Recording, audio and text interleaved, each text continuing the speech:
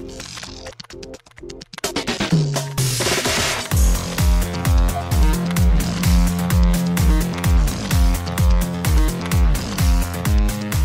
and welcome to Too Fast, Too Forever. There's all kinds of family. We chose this one. This is episode 103, The Blues Brothers from 1980. I'm Joey Lewandowski. I'm Joe too, and this episode's brought to you by Cadillac, groundbreaking innovation. The future is today. Super Cruise hands-free driver assistance for compatible freeways is one of the latest forward-thinking technologies finding its way into new Cadillac vehicles. Shout out Cadillac. Shout out Cadillac indeed. Well, welcome to the Blues Brothers, a last-minute addition to this lap. Yeah. This was a very last-minute patron pick from Justin Kleinman, who upped his pledge to make us do this movie now. So Yep. thank you, Justin, for doing that. We will talk about that after the break. But first, Joe, extracurricular activities, and in terms of, like, Lucy and Desi, and I don't mean to make a joke about it, but, like, Yeah. you got some splaining to do. I had a fucking week. I was like trying to think about where I would start this. I think I would start it to give like the whole picture of what my week was last week. Is that like my parents had a dog that was sick, right? I mentioned him on the last episode. I said, oh, they have this dog named Turbo. You know, I was talking to my parents, and my dad was saying, you know, this dog is sick. And they took him to the animal hospital, and you know, they found out he has diabetes. He wasn't eating and stuff. So they put like a glucose monitor in him, and then they sent the dog back to him. They were like, get some food in him, you know, hopefully he'll be okay. I wake up, I think, Monday or Tuesday morning to just like frantic text messages from my mom. And it's early, like, you know, I've been waking up to go to work kind of early, and like I was a little stressed about work. Yep. So like I've been waking up kind of early. So like normally like I get up around 8. But, like, for some reason, I woke up at, like, 6, and I checked my phone. My mom's, like, calling me immediately. She was texting Rachel and I was like, that's strange. So I call her. She floored me. She's like, your father had a massive heart attack. He almost died. He's in the hospital right now. And I was just, like, in shock, right? Like, I didn't know what to do, so I'm like, what can we do for you? Is he okay? Like, I don't know any of these things. She's just crying and upset, right? So I'm like, okay, here. This is what we'll do, is, like, let me send Rachel there now, like, immediately, right? So, like, I messaged you, Matt, Zach, and Adam, and I was like, guys, this is what's going on. Yep. I'm sending Rachel back to Pittsburgh right now, and I'm going to follow her pretty much immediately as soon as I can, like, figure out, you know, how to get work stuff done. Be able to like I'm just doing a lot of stuff at work that like nobody else was doing, so like I had to like find people to like do this shit for me, right, you know, before I can like immediately peace, right? Like I couldn't. Yep. I had to like go do stuff that morning. I take Richard to the airport, drop her off. I get a call from my dad, and he sounds fine. He's doing great. He had like this, you know, 99% blockage in one of his arteries, but the dog was sick, right? So he was waking up in the middle of the night to let the dog out because the dog's not feeling well. He woke up in the middle of the night. He said he had chest pains. He said he drank some water, hoped it would go away. He felt a little bit better, but didn't feel great. So he decided, hey, I'm going to go to the hospital just to make sure everything's okay, which is totally unlike him. I do like that, you know, the same person who would take themselves to the hospital is also like, let me just drink some water and maybe this all gets fixed. It's like Yes! Two different things. It's like those could not be further apart on the spectrum of like things to do when your chest hurts. And they're like, no, you have to go in immediately. Like, there's no time. They tell him, like, if he would have went back to sleep that night, like, he wouldn't have woken up. Like, he had, like, they told him he maybe had 90 minutes left to live, like, when he arrived there. Like, they were like, you probably would have made it, like, an extra hour. But anyways, now he's fine. Yeah, I know. It was really nuts. That's why, like, you know, you heard the intro last time that, like, I was in Pittsburgh. I know I dipped out on some of you guys. Like, I was talking to Justin, I was talking to Wes and stuff like that. Like, I kind of just, like, abandoned the chats, but I had to go back because then I, like, went and was, you know, helping them with the store because they have their store. And then the dog is sick. Rachel's there, though. So we go through all of this. He's fine. Like, he's doing better now. He's on, like, a lot of pills and stuff. But, like, he's, you know, for all intents and purposes, he's good. He's healthy. He'll be fine. So, like, we're making it through. You know, we had to deal with all this stuff. I'm at the store. And then, like, Friday morning, I wake up, I'm getting ready to go to the store with him, because he obviously wants to go back to work immediately, because he's a nut. As this is all happening, we had To Live and Die in LA episode recorded, the back half recorded. Yes. So we were going to record the intro Wednesday night. We're trying to figure out when we could do that. You're like, look, I think I could have, like, an hour here, and we figured out a time to do that, so I edited that. Was fine. So then I was, like, trying to figure out, what could we do for Tuesday? And I rattled off, like, 8 ideas. I'm like, if you have this much time, we could do this. If you have this much time, we could do this. If you have this much time, we could do this. If you don't have any time, here's what we could do. I send all that, and I don't get a response, which I'm not expecting because I'm just like babbling. I just want to like put Yeah. things out there. And then all of a sudden I get a message from you that I'm just like, wait, what? We wake up, my mom's like, the dog is really sick. He does not looking good, right? And he's not. He's a tired bean. He's looking sad. And so she's like, look, what we're gonna do is like, my dad's like, what would you do? And I'm like, look, man, I told you from the beginning, like, I hate watching animals suffer, and I know it sounds bad, but like, you should probably do the damn thing, right? Like, it sucks, but like, this is what you got to do. Like, take care of the dog and like just put him down. And he's like, okay, that's what we'll do today. We like, come together. We're like, okay, Rachel will go with my mom to put the dog down. So my mom's like, again, a mess. They fucking love this dog. They got this dog's 4 years old. Like, I've already been here, so like, this isn't my dog, right? It's like, not to sound mean or anything, but like, he's not my dog. I didn't grow up with this dog. They love this dog, but like, for me, it's like, it was a nice dog, whatever. We like drive back to the store. We know that they're gonna go, take the dog to the vet and take care of the dog. And like, as we're driving to the store, meanwhile, this is like a 3-minute drive from my house, right? Like, we like come out my street, make the turn. I get another frantic call from my mom.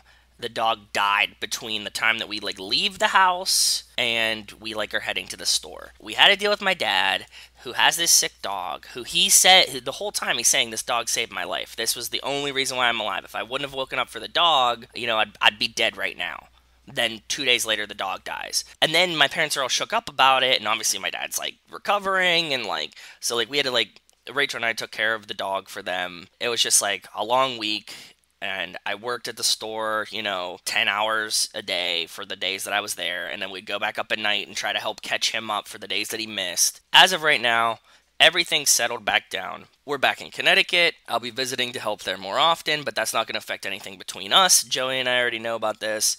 That is why we skipped a week of episodes. We actually didn't skip a week. We just took one episode off, and I filled it in with something that I wanted. Yeah, we didn't miss a release. Cool. That's why, like everything got pushed back a week, right? Like, not even a week. No, not even really. Just one episode. We added an episode and we pushed Hobbs and Shaw back a week. That's it. We never missed a release. I was very proud of the ability to keep continuity going. I wanted to release because I wanted to put on YouTube separately You Are My Lifespan because just my OCD, like, I want to be able to have a playlist of everything. And I was like, I don't know how to put this out, and I want to put it out. This gave the opportunity for that. I mean, obviously, we didn't want that. I didn't want this to happen to have that opportunity. Yeah, I get it. But, like, that's why you got Lifespan twice.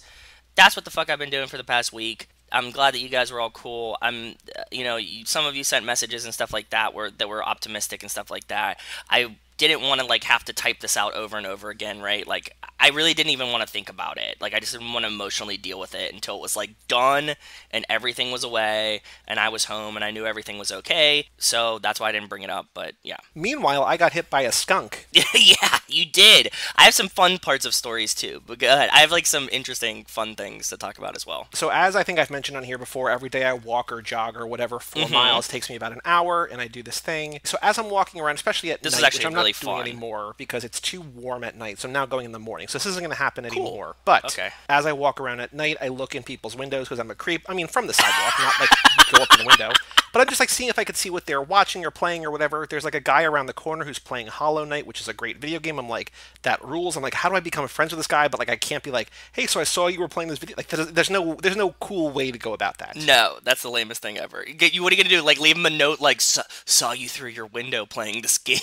And like, it's this dude who like has a cool looking dog. Like, I've seen him sitting outside like on the stoop. I'm just like, we could be friends. I mean, I like cool dogs. I like this video game. Whatever. I don't know. Whatever. Yeah. So I'm walking by a house and I see they're watching Spring Breakers, and it's in the scene. It's like one of my favorite scenes in the movie. It's like the montage where they're getting spoilers. They get arrested. Things go bad for the Spring Breakers down in Miami, or down in Florida. In that scene, I'm like, oh, that's so cool. So I'm like messaging you. I'm messaging. Because I had told my the Tub Talk thread, my friends from the Fantasy Baseball League, I was like, hey, I want to become friends with this guy who was like, I saw playing a video game. They're like, you can't do that. That's creepy. I was like, I get it. But like, I still would like to in an ideal world, whatever. So I'm messaging them and I messaged you because we love Spring Breakers. I'm like, hey, there's a family or there's somebody. I just walked by a house that's watching Spring Breakers. And then as I look up, I see this like big white blob like rear up, and I'm like, oh, I know exactly what this is, because it's either a cat or something, and I'm like, I don't want to be part of it, or it's a skunk that I've seen around before. Yeah. And so I jump over it, like I leap over it, and then just sprint. I smell it, and I'm like, oh. But, like, I thought I had dodged it because it didn't smell bad. Like, I could smell it, but I was like, it's not overpowering to the point where I want to die. And it's like, and I was asking you, like, is it just in your nose? Do you have like a lingering smell of it? If you would have gotten skunked, you would have gotten skunked. You know what I mean? Right. Like, if you get like really skunked, like on your skin or face or chest or something, you'd have been like, oh, I'm done. Yeah, I'm messaging you, and you're like, maybe it got in your nose, whatever, because I sometimes get smells in my nose. I'm like, yeah, maybe, I don't know. But, like, I'm walking, and it's not really going away, but it's not really bad. And so I come back, and I'm, cooling off, and I'm, like, taking each piece of clothing off and smelling it, and nothing, like, they all kind of, but not really smell like skunk. Yeah. And then I smell my left shoe where the skunk was, and I was like, oh, yeah, this is what he got. And my left sock a little bit, too, like, more than anything else, but the shoe especially. And so you were doing some research, you're like, baking soda, you're like this, that, whatever. Yeah. So I just throw the things in the basement. I'm just like, I'll figure it out tomorrow. And so I put some baking soda on in the morning. I then put it outside in direct sunlight. Yeah, and then that at was the part end of of the the day, when I'm bringing it in, I look and like all along the side, like these are relatively brand new shoes. Like I've worn these for probably 3 weeks. Like they're not Yeah. expensive, but they're basically brand new shoes. And all along the lip, the rim, the bottom of the shoe, The which sole, is white, like the side sole. it's all white, but there's like little yellow speckles, and it smells like skunk. And I was like, oh. And I took the picture, and you're like, oh yeah, he really got you. I was like, yeah, Got your that's shoe. the shoes are like now in a window. Like I have them on the porch until I close the door, then I bring them in, and I put them in a window. Like it's a thing. The smell is going away, but it's like, geez, like, die. it could have been not that it would have been like the end of the world, but it would have been miserable for a while. But I somehow jumped over a skunk and sprinted. Because I was like, oh, hey, cool, there's some strangers watching a movie that I like, basically is what happened.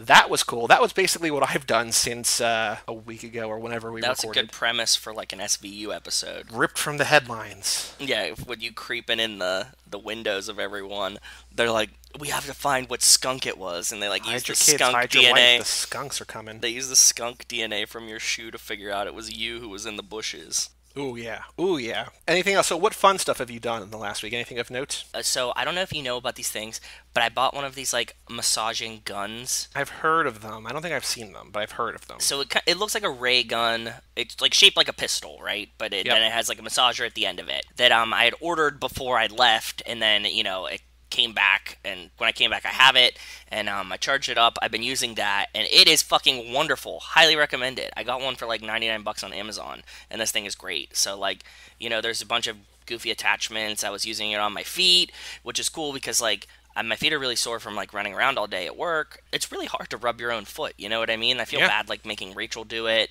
She has like small hands, they're not very strong, so how that works out. But like I got this ray gun thing, and I just like was sitting there like bzz, just blasting my foot, and feels nice. That was Very one cool. of the fun things I did. And the other fun thing is I told you that I got like the Korean barbecue like setup thing, and I had like the little Coleman grill. The thing was like when quarantine broke, we couldn't find like any of the butane canisters for the Coleman grill like anywhere, right? Like I guess everybody thought like it was apocalypse and they needed to like stock up on butane for their grills in case shit really breaks bad. But we finally found some yesterday, so I wanted to play with this grill. So last night we made s'mores to play with the Coleman grill inside, and today we made Korean barbecue with it, and we got to cook on the coffee table in the living room, and that was very fun. Oh, and also is that like we always talk about like what we've been watching and stuff like that, and when I was at home my sister put us on to Superstore. You know about this? Oh, yeah, my sister loves the first... I saw the first season. My sister loves that show, yeah. It's just like so gentle. Even the like edginess of the show is like so like glossed over, right? Like it's just like so wholesome to me.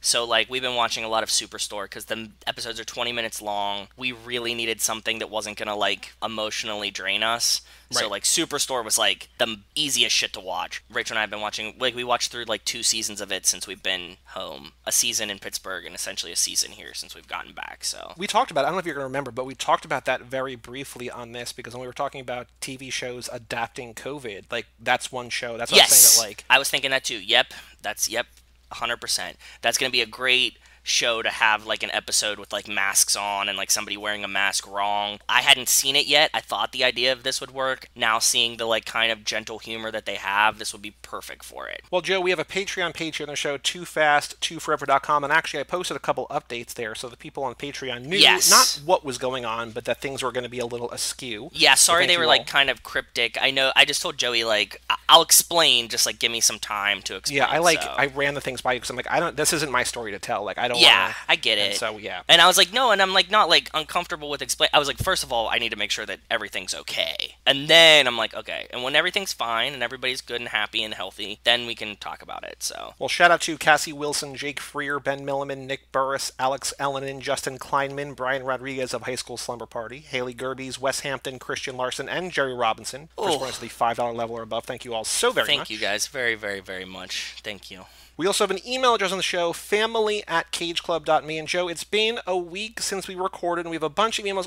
A couple are longer, but most of these are quicker and shorter, so let's just get into it. Cool. Let's do it. First one from Hector, subject line, I'm back. What's up, Hector? How are you doing, buddy? I hope he liked the dating game version of his car pick. He writes in about that, so Cool. just wait on. Awesome. Oh, sorry, I jumped the gun a little bit. You sure did. He says, Hey Joey, sorry that I was gone for a couple of weeks. I just had to take a little break from sending emails. Now that I'm back, I just want to say congratulations for 100 episodes of Too Fast, Too Forever, Thank and you, wish sir. for 100 more. Thank you, Please sir. bring Brian Silliman back for more. He was very entertaining. He says, also We keep thought so, doing my too. car picks like the Bachelorette game. It made me almost die of laughter, in parentheses, not literally die. Yeah. I'll send more car picks to keep it going. Gotta go. Stay fast. Stay furious. Awesome. Thank you, Hector. Yeah, we love Brian too, man. I remember like once we finished that episode, I told Joey like, dude, we got to get him back immediately. He's just like such a good time. I just want to go hang out with him. He seems like a really cool guy. So Well, you know, if theaters, if pandemic goes away, if we're comfortable going to movie theaters in April when F9 comes out,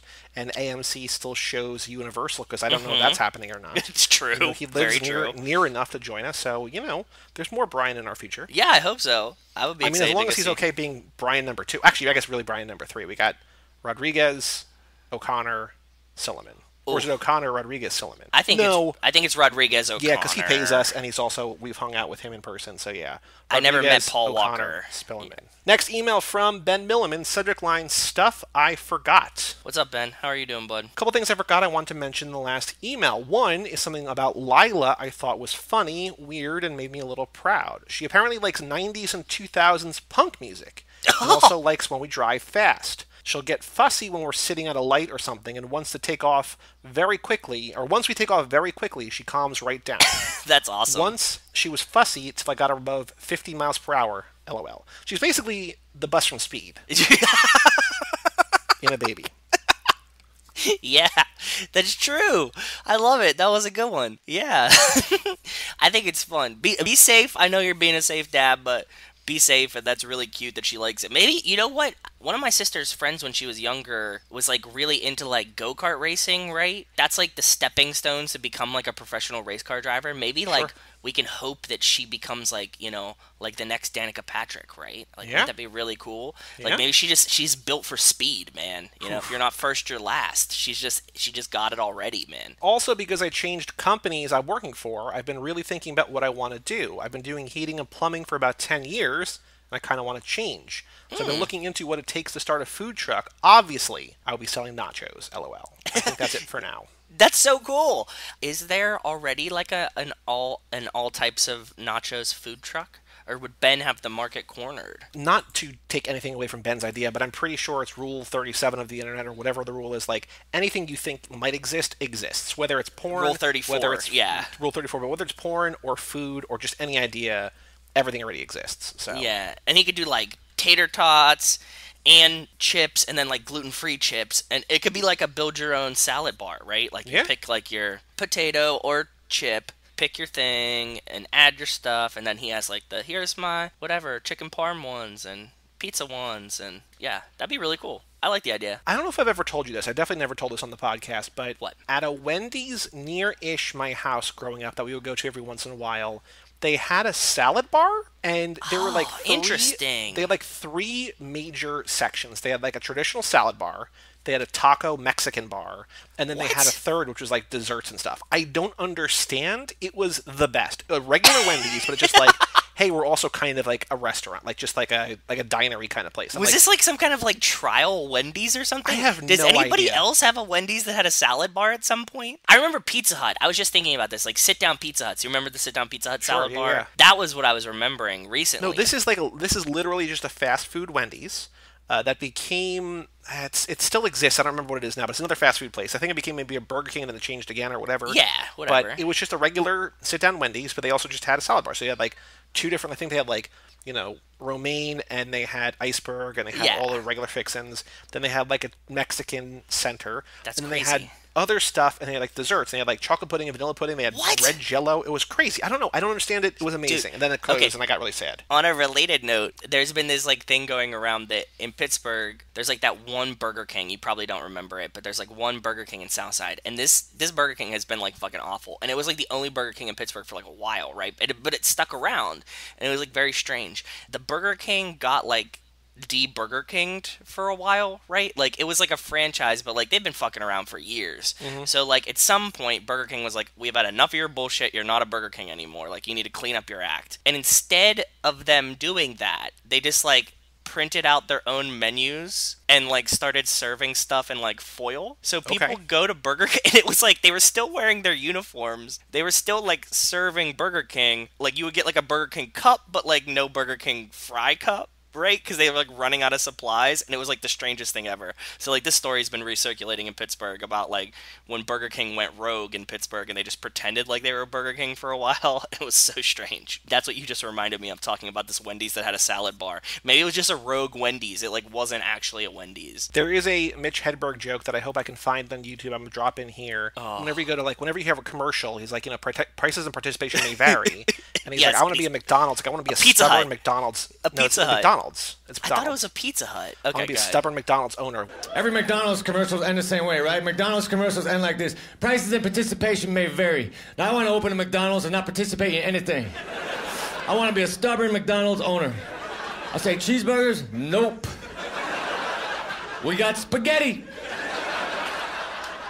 And blankets. But we are not affiliated with that clown. He attracts too many children. He's like, the coupons aren't available at participating locations, but I'm going to print a bunch of coupons from my location that are like, everything Buy is one 1 small cent. Coke, get one pizza. Oh, maybe it is Pizza Hut. You could buy It get is. one pizza oven for free. I think Pizza Hut is the cockiest pizza chain on the planet because Pizza Hut will accept all competitors' coupons. That makes me wish I had my own pizza place. Mitch's Pizzeria. This week's coupon, unlimited free pizza.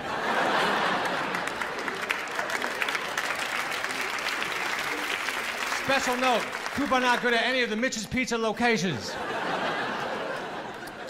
Free pizza oven with purchase of a small Coke.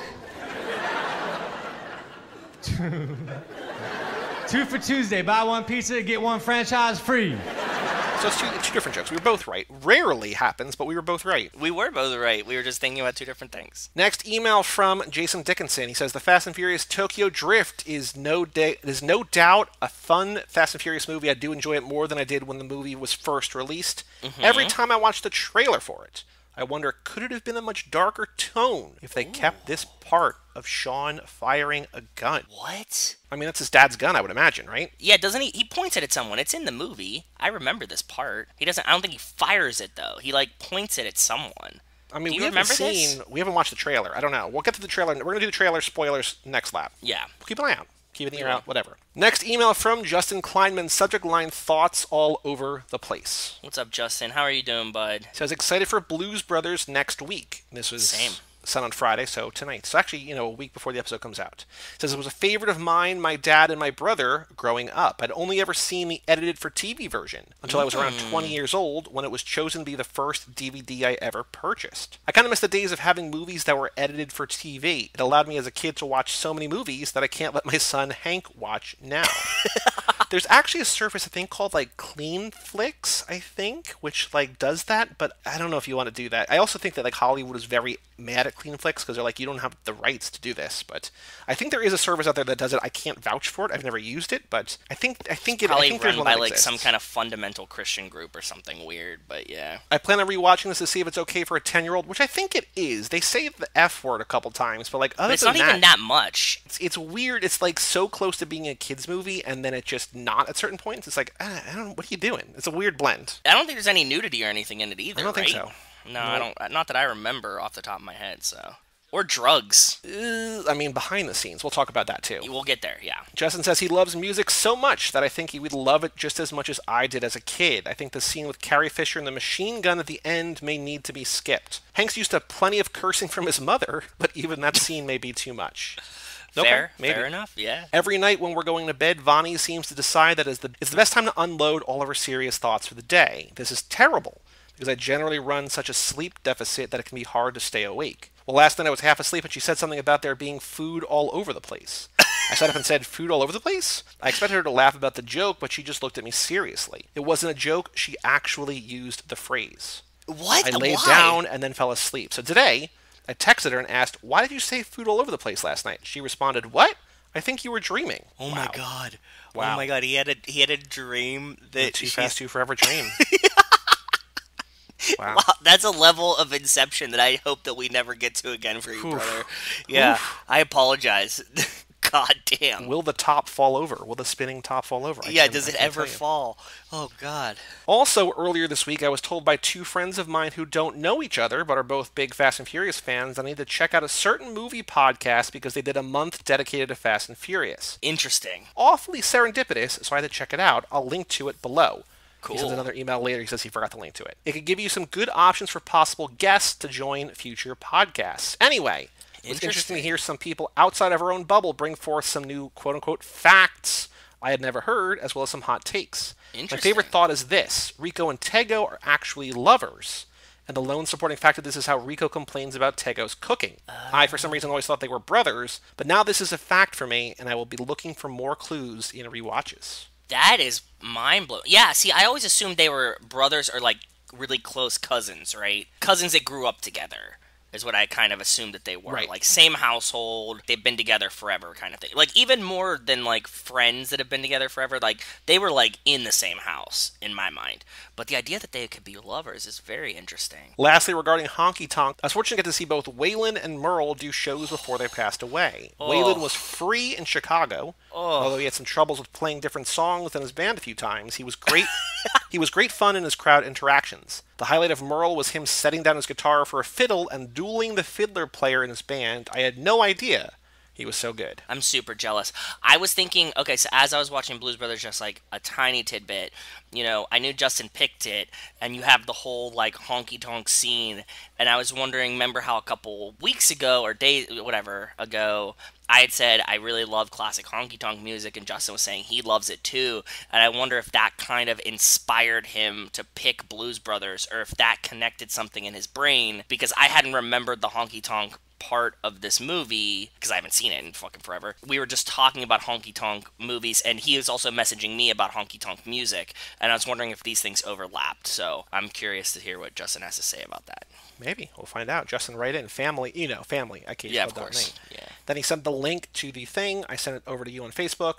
It's a MaximumFun.org podcast called Who Shot Ya? This is episode 142, the Fastcast Part 1. So check it out shortly. Next email is from Jerry Robinson, subject line, stickers. What up, Jerry? How are you doing, bud? He says, hey guys, so I finally got a spot for one of my stickers. This is on my dash of my work car, a 2019 Prius. Well, don't tell Justin you're driving a Prius, because that might make him mad. Yeah, you'll get Justin, him I'm going so again. sorry on this Blues Brothers episode that you have to hear about a Prius. I'm so sorry. Yeah. It's a good place for it, Jerry. This looks great. Thank you, brother. That's awesome. Very, very, very cool. I love that you guys put them on your cars. Like, I guess that's like the most appropriate place for it, but like I never thought about it. So like when you guys send us a picture, you're like, I put it on my car. It's like, that makes perfect sense and something that I'm always still shocked by. So Yeah. Thank you. Next email from Nick Burris, subject line, so far away, so behind. Ever since Brian's Slumber Party High School, I feel like I have homework that I can't complete on time. Much love. What up, Nick? How are you doing, brother? Says I had something for American Graffiti, but I lost my notes. So, on to the Italian Job. Okay, cool. Okay. Perfect. It's done. We're not going to judge you for the dog ate your homework. It's okay. No, exactly. It's totally fine. We take all excuses here. So this is now the Italian Job. The originally says, I thought it was quirky and weird and didn't like the end, but after hearing you talk about it, I found myself laughing more at reminiscing. I did like the girlfriend beating him up with a fuzzy rubber chicken. I think the ending was pretty good. I don't know how you. Yeah. How didn't you like it, bud? I don't know. What's wrong with the ending, man? It was a good. I like the kind of literal cliffhanger ending. Literal right? cliffhanger. Yeah. Yeah.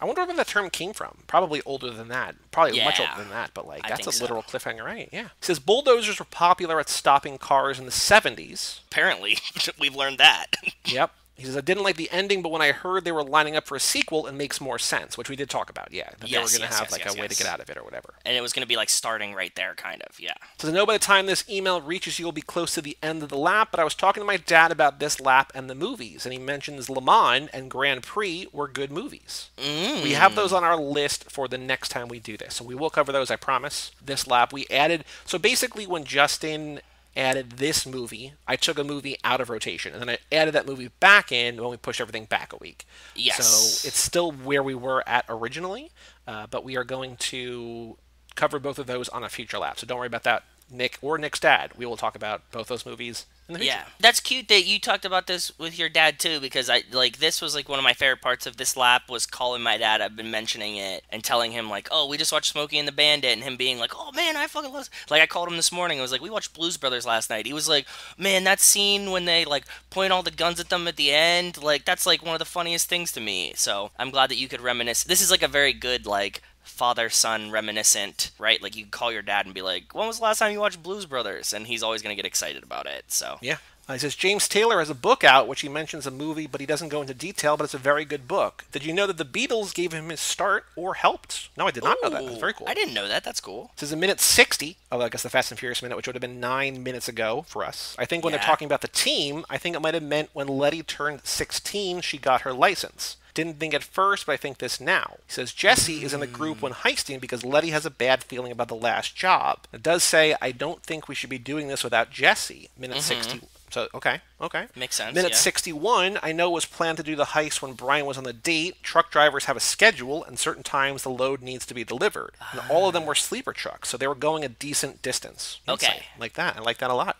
Yeah, good. I like that. It says Gone in 60, I've seen it a long time ago, but interesting that they played or they were insurance people. I forget the little things like that. Yeah. He says, but the remake, it's a Shelby GT500, not a Cobra. Besides the original Shelby Cobra, the Mustangs were not sub-named Cobra until the late 70s. Oh, I didn't even know that. That's cool. Like, they had the Cobra badging on them, though. Maybe that's an aftermarket thing. I don't know. No. I really think that they had, like, the Cobra badging on it, but they probably just didn't, like, name it. Interesting. Or maybe they didn't. I don't know. Maybe I'm no just, idea. like, putting it there. Yeah. So the thing of Lego, we're going to do a 1327. It needs to be scaled so it'll fit the Charger in the garage. I know they can do it. That would be huge. That would be amazing.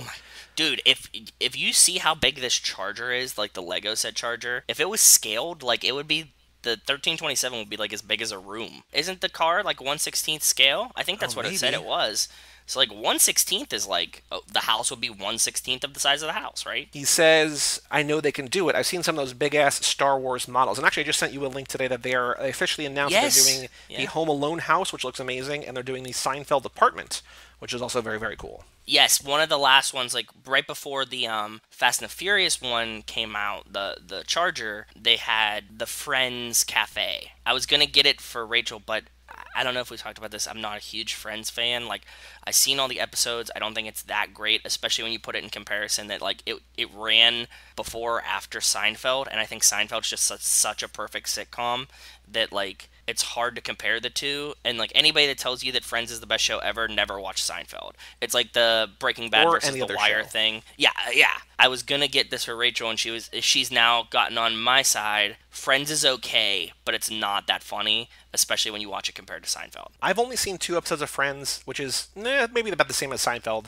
I've seen the first episode, the pilot, and the finale. Like, I feel like Friends is the kind of show, given that I've seen everything, but except I'm missing obviously big things. Like, I haven't seen Seinfeld, I haven't seen a lot of The Simpsons, whatever. But like, I feel like Friends is the type of show that I should have seen. But I asked my friend, and I was like, should I watch Friends? And he said, Nope. if you watch Friends instead of everything else that you quote unquote should watch, I will kill you. I was like, okay, I guess I'm not going to watch Friends. 100% agree with him. Like, if you were like, I started Friends and you've never watched Seinfeld before, I'd be like, you're a fucking idiot. Like, I Well, can't no, even yeah, I say- wouldn't do that. Like, I would do, like, there's like, my list is too big. My list is too big. Anyway, Nick also sends the next email saying, get my ass in gear. He says, saw this driving and took it as a sign to get caught up and watch these movies.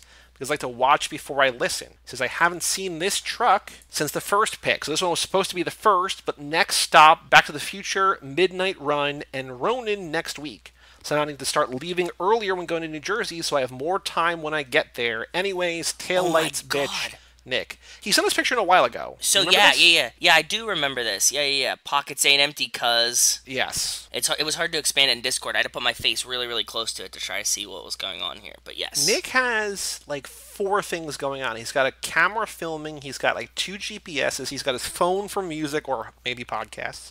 This is a serious setup you got there, Nick. Well, he's trucking. That's his job. I know. I get it. Yeah, I get it. so that's what he's doing, man. I mean, and the camera's a cool move because, like, you don't want like anybody doing something weird and him getting in trouble driving. So Right. Then Hector sends in a car picture, so we'll save that for later. cool. Then Ben sends another email saying, "Is Etion a we, not an I?" Says, so I've been watching Hobbs and Shaw again, and I've been listening closer to the voice, and I know people say it sounds like different people. Well, what if it is different people? So instead of a big bad guy, it's a group of bad people doing the voice. That way in Bad guys Fast all 10, over your the place? seatbelt. Maybe. We will get the fam against bad guys from across the whole series. What do you think? We've talked about this. I ultimately want all the bad guys to come back and kind of like band together and then be like their own evil family versus our bring back Braga. I still think we could have both. Like, I think the voice could be Decay. one person, and they could all just be within the same organization, right? Like, True. Etion is definitely a we. I know Ben's asking, like, is the head boss a Two like a group of bosses. people? Yeah. But I feel like and this is what we've been talking about a lot lately, if Cypher is part of Etion, are we saying that, like, Braga or whoever is above her? Like, it just feels that, I don't know. No, I there's don't think somebody that- above her, but it'll also be like there's somebody above her, but it's also there's more people. Yeah, I think it could be like a collective. I mean, I guess it could be, like, anonymous, like we are Legion, right? Like, we're Yes, just, exactly. whatever. So, Yep. Agreed. Then our next 2 emails are very quick comments on our Patreon post. Alex Ellenin said, "Hope everything's okay," and then Haley said, "Stay safe, fam. We're thinking of you. XOXO." Well, everything is okay, and thank you guys for checking in and sending love. I appreciate it, but everything is doing good. Yeah, thank you guys. Next email from Ben Milliman, subject line Father's Day. I'm not sure how many of our familia are fathers, but I wanted to wish them all a happy Father's Day. And Ben, happy Father's Day, happy first Father's Day to you. I hope it was great. Yeah. Oh, that's right. We have a bunch of dads now. That's cool. I hope you guys all drank Coronas, and I hope you got to eat the first piece of chicken. And our last email, also from Nick, said, "Had to pull over for my awesome theory." He says, "Just listen to the Back to the Future episode." Okay. My theory is that Mr. Nobody is part of Sector 7, the super secret government in Transformers,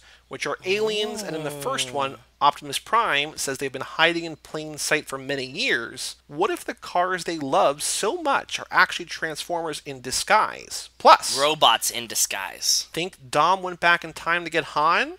Question mark? Okay, back to the road again. Taillights, bitch, Nick. There's a lot to unpack in that email. The cars being Transformers is dope.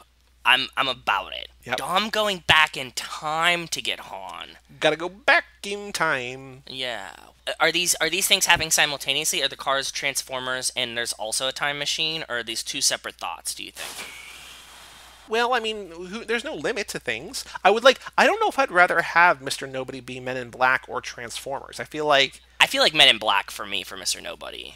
they're both equally possible and simultaneously unlikely. Like, they're both Very make sense, highly they're also unlikely. both crazy. I would like Transformers to be the cars. I would like Mr. Nobody to be Men in Black, and I also like the idea of Dom using a time machine to get Han. But, like, all separately, you know what I mean? Like, no weird crossovers, right? Like, Don't cross well, the that is a streams. giant weird crossover, but you know what I'm saying? Like, compartmentalize them, that they're all 3 separate plot lines. Yeah. Well, that's all the emails for today. Thank you all for writing in. That was thank you, basically guys. 2 episodes worth of emails. If you want to write in, family@cageclub.me. Actually, 2 other updates. I want to remind people. Number Go 1, ahead.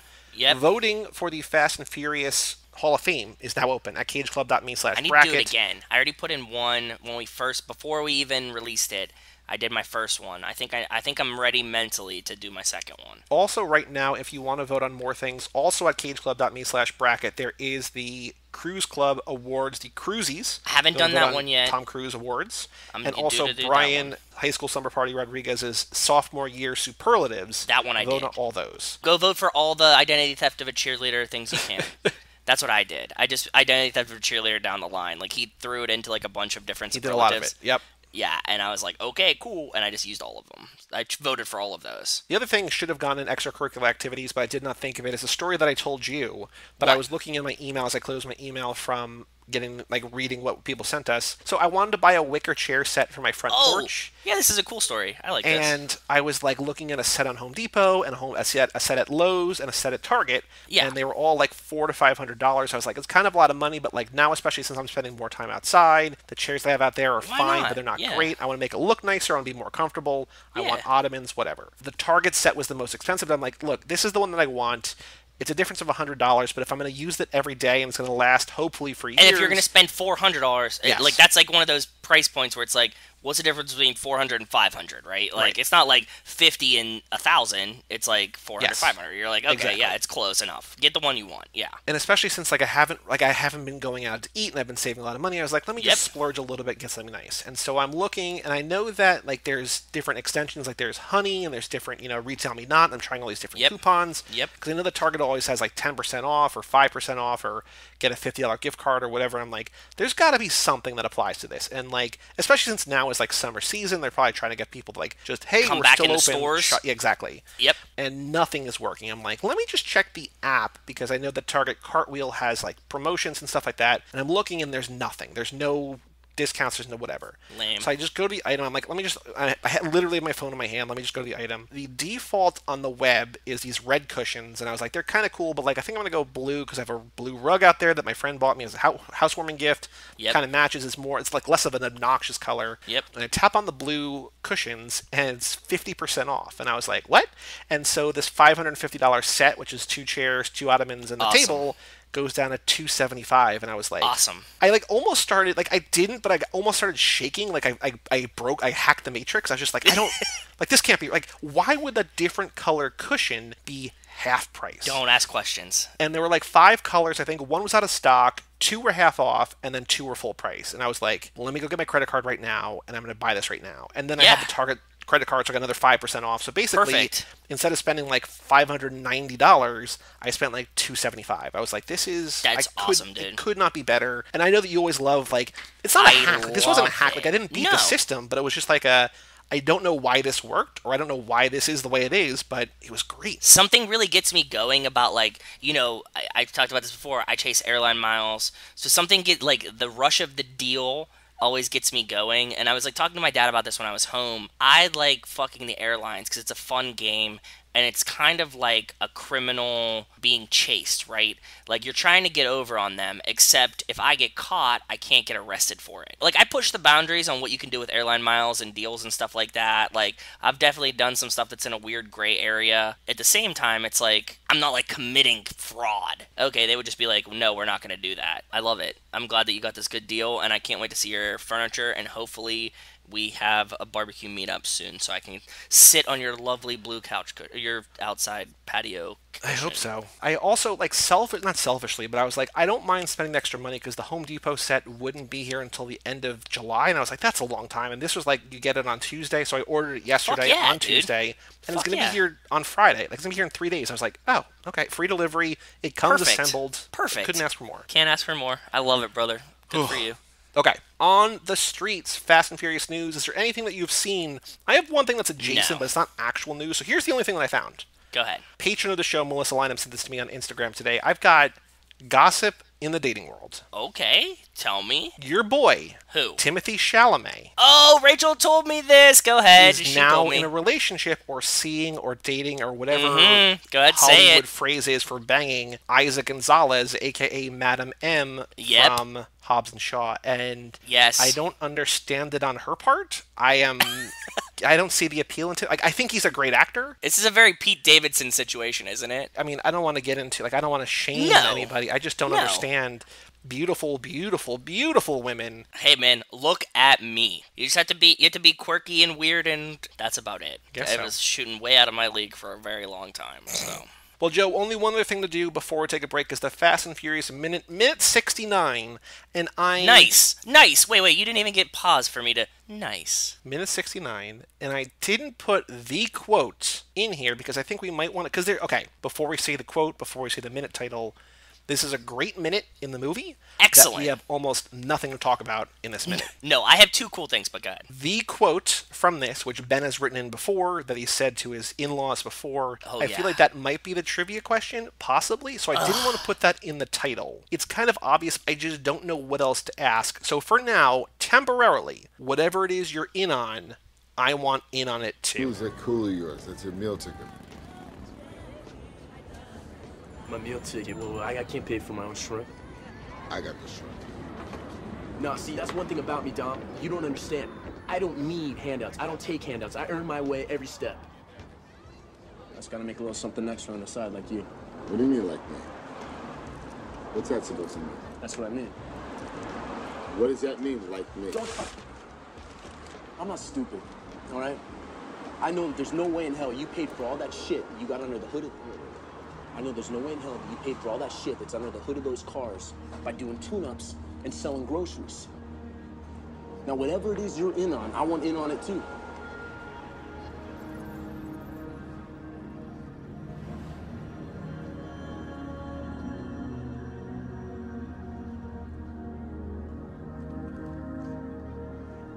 So in this minute, Brian and Dom continue their lunchtime conversation at Neptune's Net. Brian confronts Dom about his side hustle he wants in, and then Dom begins to pass Brian a note. Again, we've said this a million times, though. This is a really well-contained...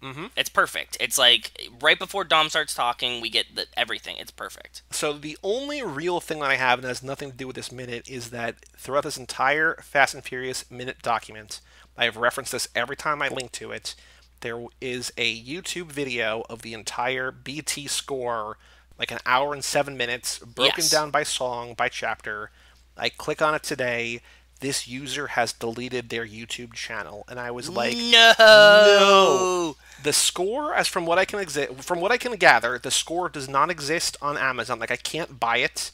I haven't looked on eBay yet. It's just not out there. And what was really frustrating to me was that this YouTube video was beautifully sequenced in order of the movie, and then I found it like a track listing on like on Discogs or something, and it looks out of order, which doesn't make any sense. So my real one go-to, because in this minute there is like a song that's like playing very faintly in the background, like an actual like radio song. Yeah. I don't know what it is.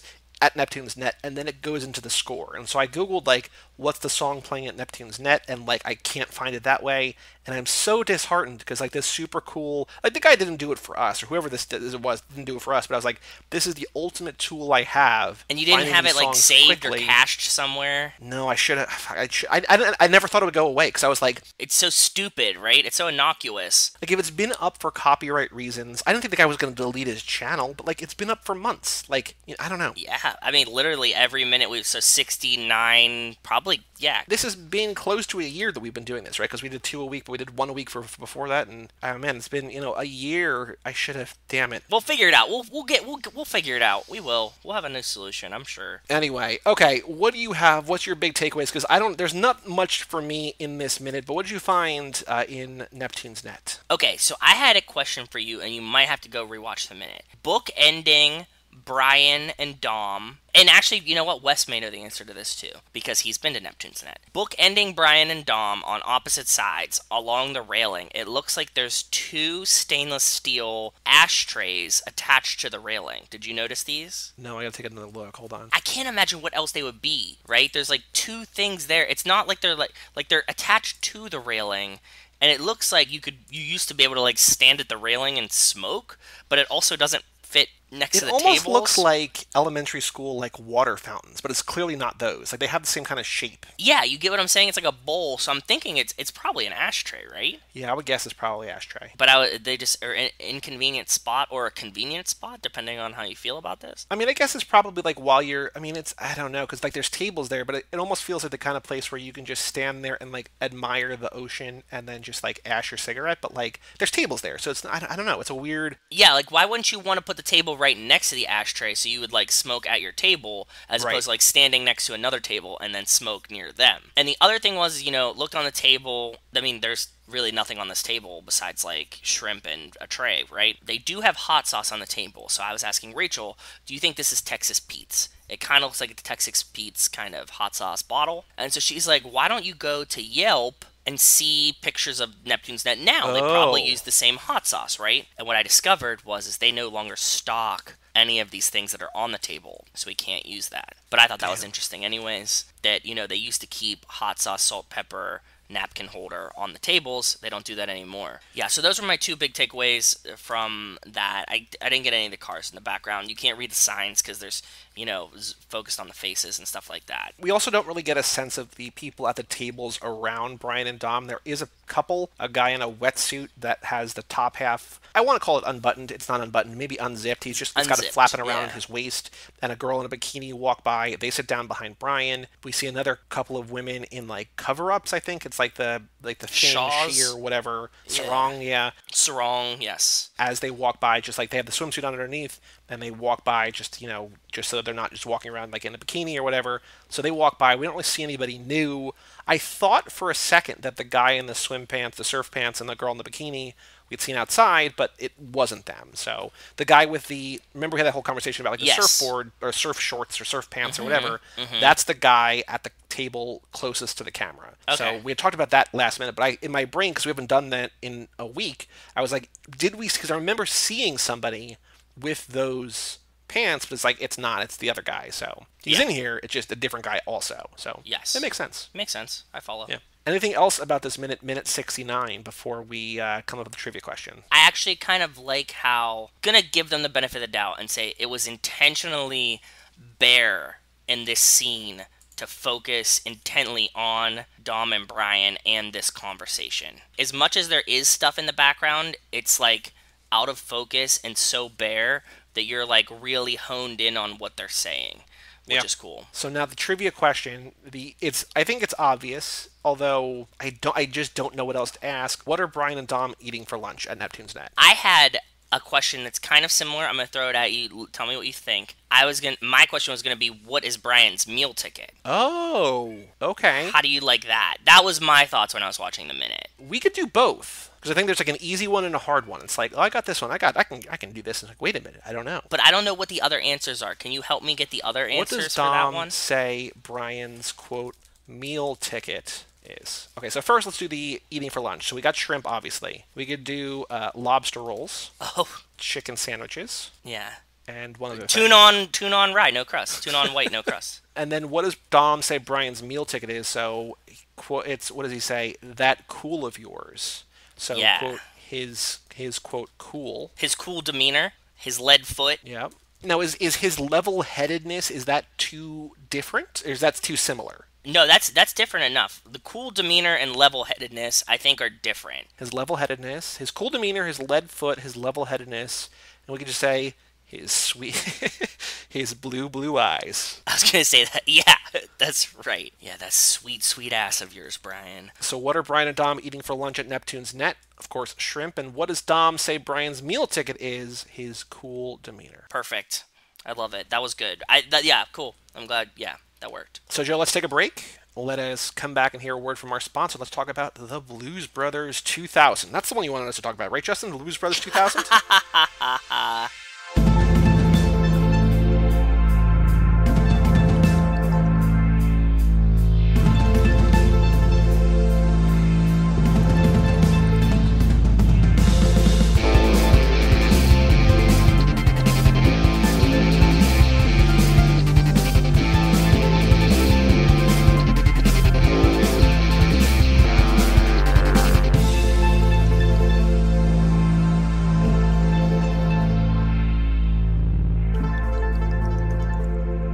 Welcome back to Too Fast, Too Forever. This is episode number 103, The Blues Brothers. This episode is brought to you by Dodge. The Dodge brand vehicle is for everyone, and they offer special offers and incentives to make it worth your while, from deals for military members to FCA USA LLC employee discounts, dealer cash incentives, and FCA US LLC affiliate company codes. They encourage you to check out their deals in your area so you can buy or lease a new Dodge brand vehicle today. Shout out Dodge. Sometimes you just need a new Dodge. Sometimes an old car doesn't work. You need Yeah, they're Dodge? Thank you, Dodge. Yeah, they're doing 4th of July, $10 per horsepower power dollars cash allowance right now. Oof. Wow. Wow. 4th of July special, yeah, man. Well, so thank you to Justin for suggesting the Blues Brothers. It was on our list of car movies to do, but we did not have it in this lap, but we did it now. So if anybody has not seen the Blues Brothers, it's basically Jake Blues, who is John Belushi, is just out of jail, is picked up by his brother Dan Aykroyd, who plays Elwood Blues. He picks him up in a cop car. Yes. A Dodge Monaco. From jail. The irony of that is so beautiful. That's how the movie kind of starts after the weird industrialization part. Yes. And they're on a mission from God to raise funds for the orphanage where they grew up. The only thing they can do is what they do best, play music. So they get the old band back together and set it on their way while getting into a bit of trouble here and there. They have to go see the Penguin, as they call her, which is awesome. And Rachel somehow didn't connect that the Penguin was the nun until they were in the nun's office. I was thinking about that as a double Joe connection because, of course, penguins, number one, you love the penguins. True. But number two, also corporal punishment from an authority figure in a religious institution because she beats the shit out of the Blues Brothers. And you have gotten wrapped on your in your hands and your body or whatever by nuns. Actually, on that, yes, I spent 12 years in Catholic school, so I was telling Rachel, I have no idea how I have not met not one nice nun in my entire life.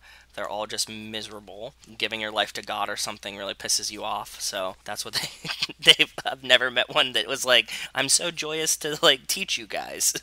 A funny Catholic school story that wasn't with the nun though. As we were watching, the scene with the penguin at the very beginning, I remember the story when we were in high school. We had this Latin teacher that we used to fuck with a lot, right? He was a little crazy. We'd fuck with him a lot. Yeah. And one of my favorite pranks, pretty much, we would go into class every day and just try to pull off a very elaborate prank. That was our whole day, right? Cool. We would yeah. We'd plan it in other classes. We'd come together. Somebody would pitch. We'd all pitch our ideas, and whoever had the best dumbest idea, that's what we would do. And one of my favorite most innocuous ones, because some of them were very terrible and we should have been beaten for them, but one of my favorite most innocuous ones was, we knew he would be writing on the board that day, and he didn't do that often because we'd always fuck with him as soon as he'd turn around. We were sitting there and we decided that we would just inch our desks up every time he'd turn around.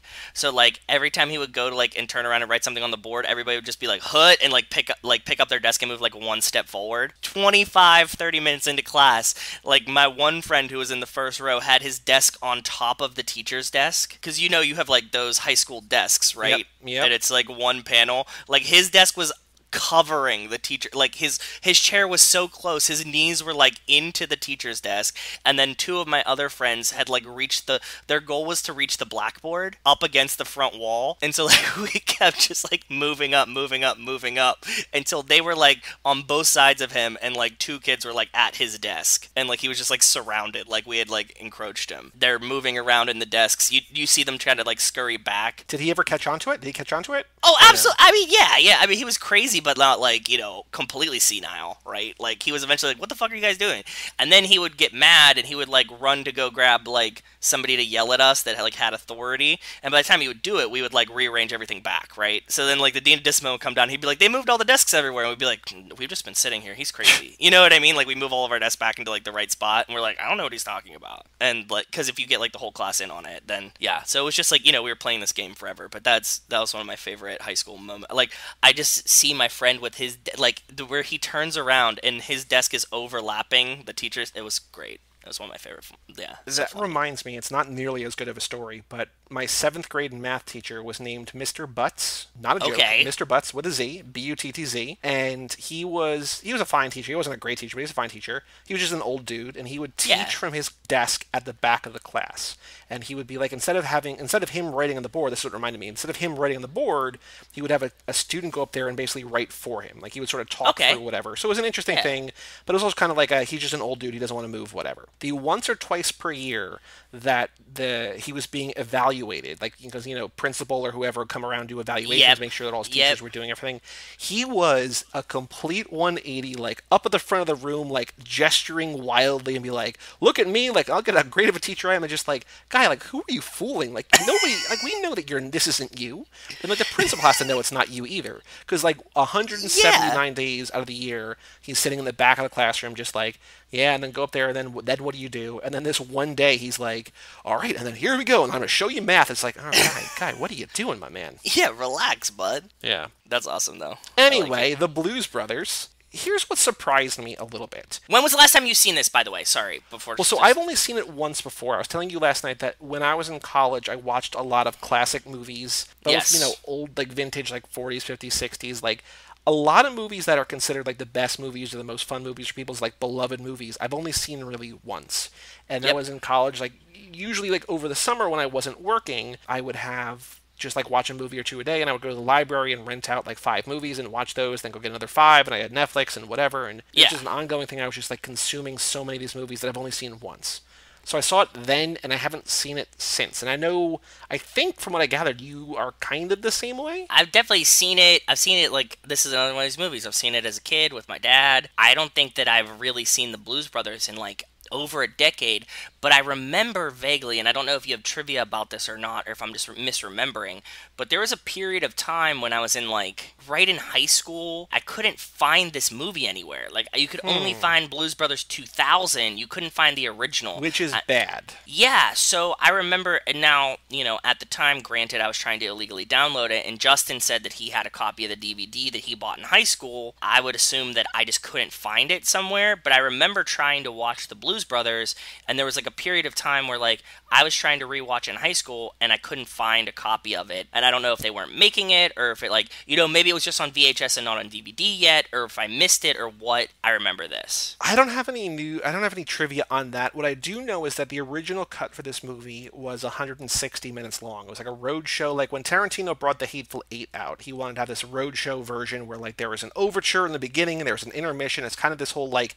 traveling, like it's a theatrical event. It's not just the movie. Yeah. You're experiencing like a show. And Yep. so there was going to be an intermission or whatever. The studio was like, no, you can't do that. Yeah. And then they eventually, I think they screened it once. Some version I think was kind of like this, because there's a 2-hour and 13-minute version, and there's a 2-hour and 28-minute version. We both watched the extended one. Yes. I think they screened once a version that was kind of like what we watched, like the 2-hour and 28-minute one, and then the studio was like, you need to make this shorter, and so we got 15 minutes, and so the theatrical version was 2 hours and 13 minutes.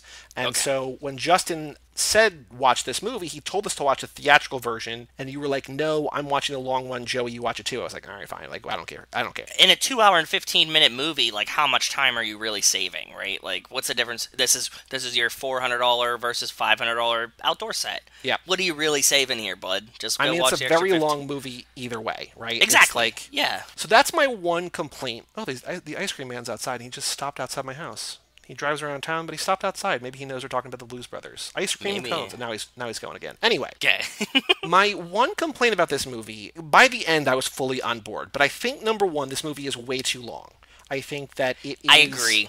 I was talking to my friends, because the Tub Talk guys, we were talking recently about like length of movies, and they were like, every song should be under 3 minutes, and every movie should be under 90 minutes. So I was like, you can't really argue with that. Like, there are movies that like justify longer, but this is kind of just like a goofy, silly, then becomes over-the-top comedy, and it's 2.5 hours long. It's like, what are you doing? They could have High School Musicaled this, cut it down, but then gave you like all of the full-length musical numbers, you know what I mean? Like, yes, but that's just the beginning of it, right? Like, because you're still at like, even they did that, and you're still at 2:15. I really like this movie. There's nothing that I don't enjoy about it, but at the same time, it definitely is long. Because the other thing, and I think this couples with that a little bit, is that this movie takes time to get going. Like, it starts off as a serious movie, then quickly becomes not a serious movie. But, like, him leaving jail, and you don't see John Belushi's face, and, like, they're going for something, then they're going to invert it, and that works. But it takes a while to really get you on its side. And I think once you get on its side, like once it wins you over, you're like, okay, cool, I'm here for the ride.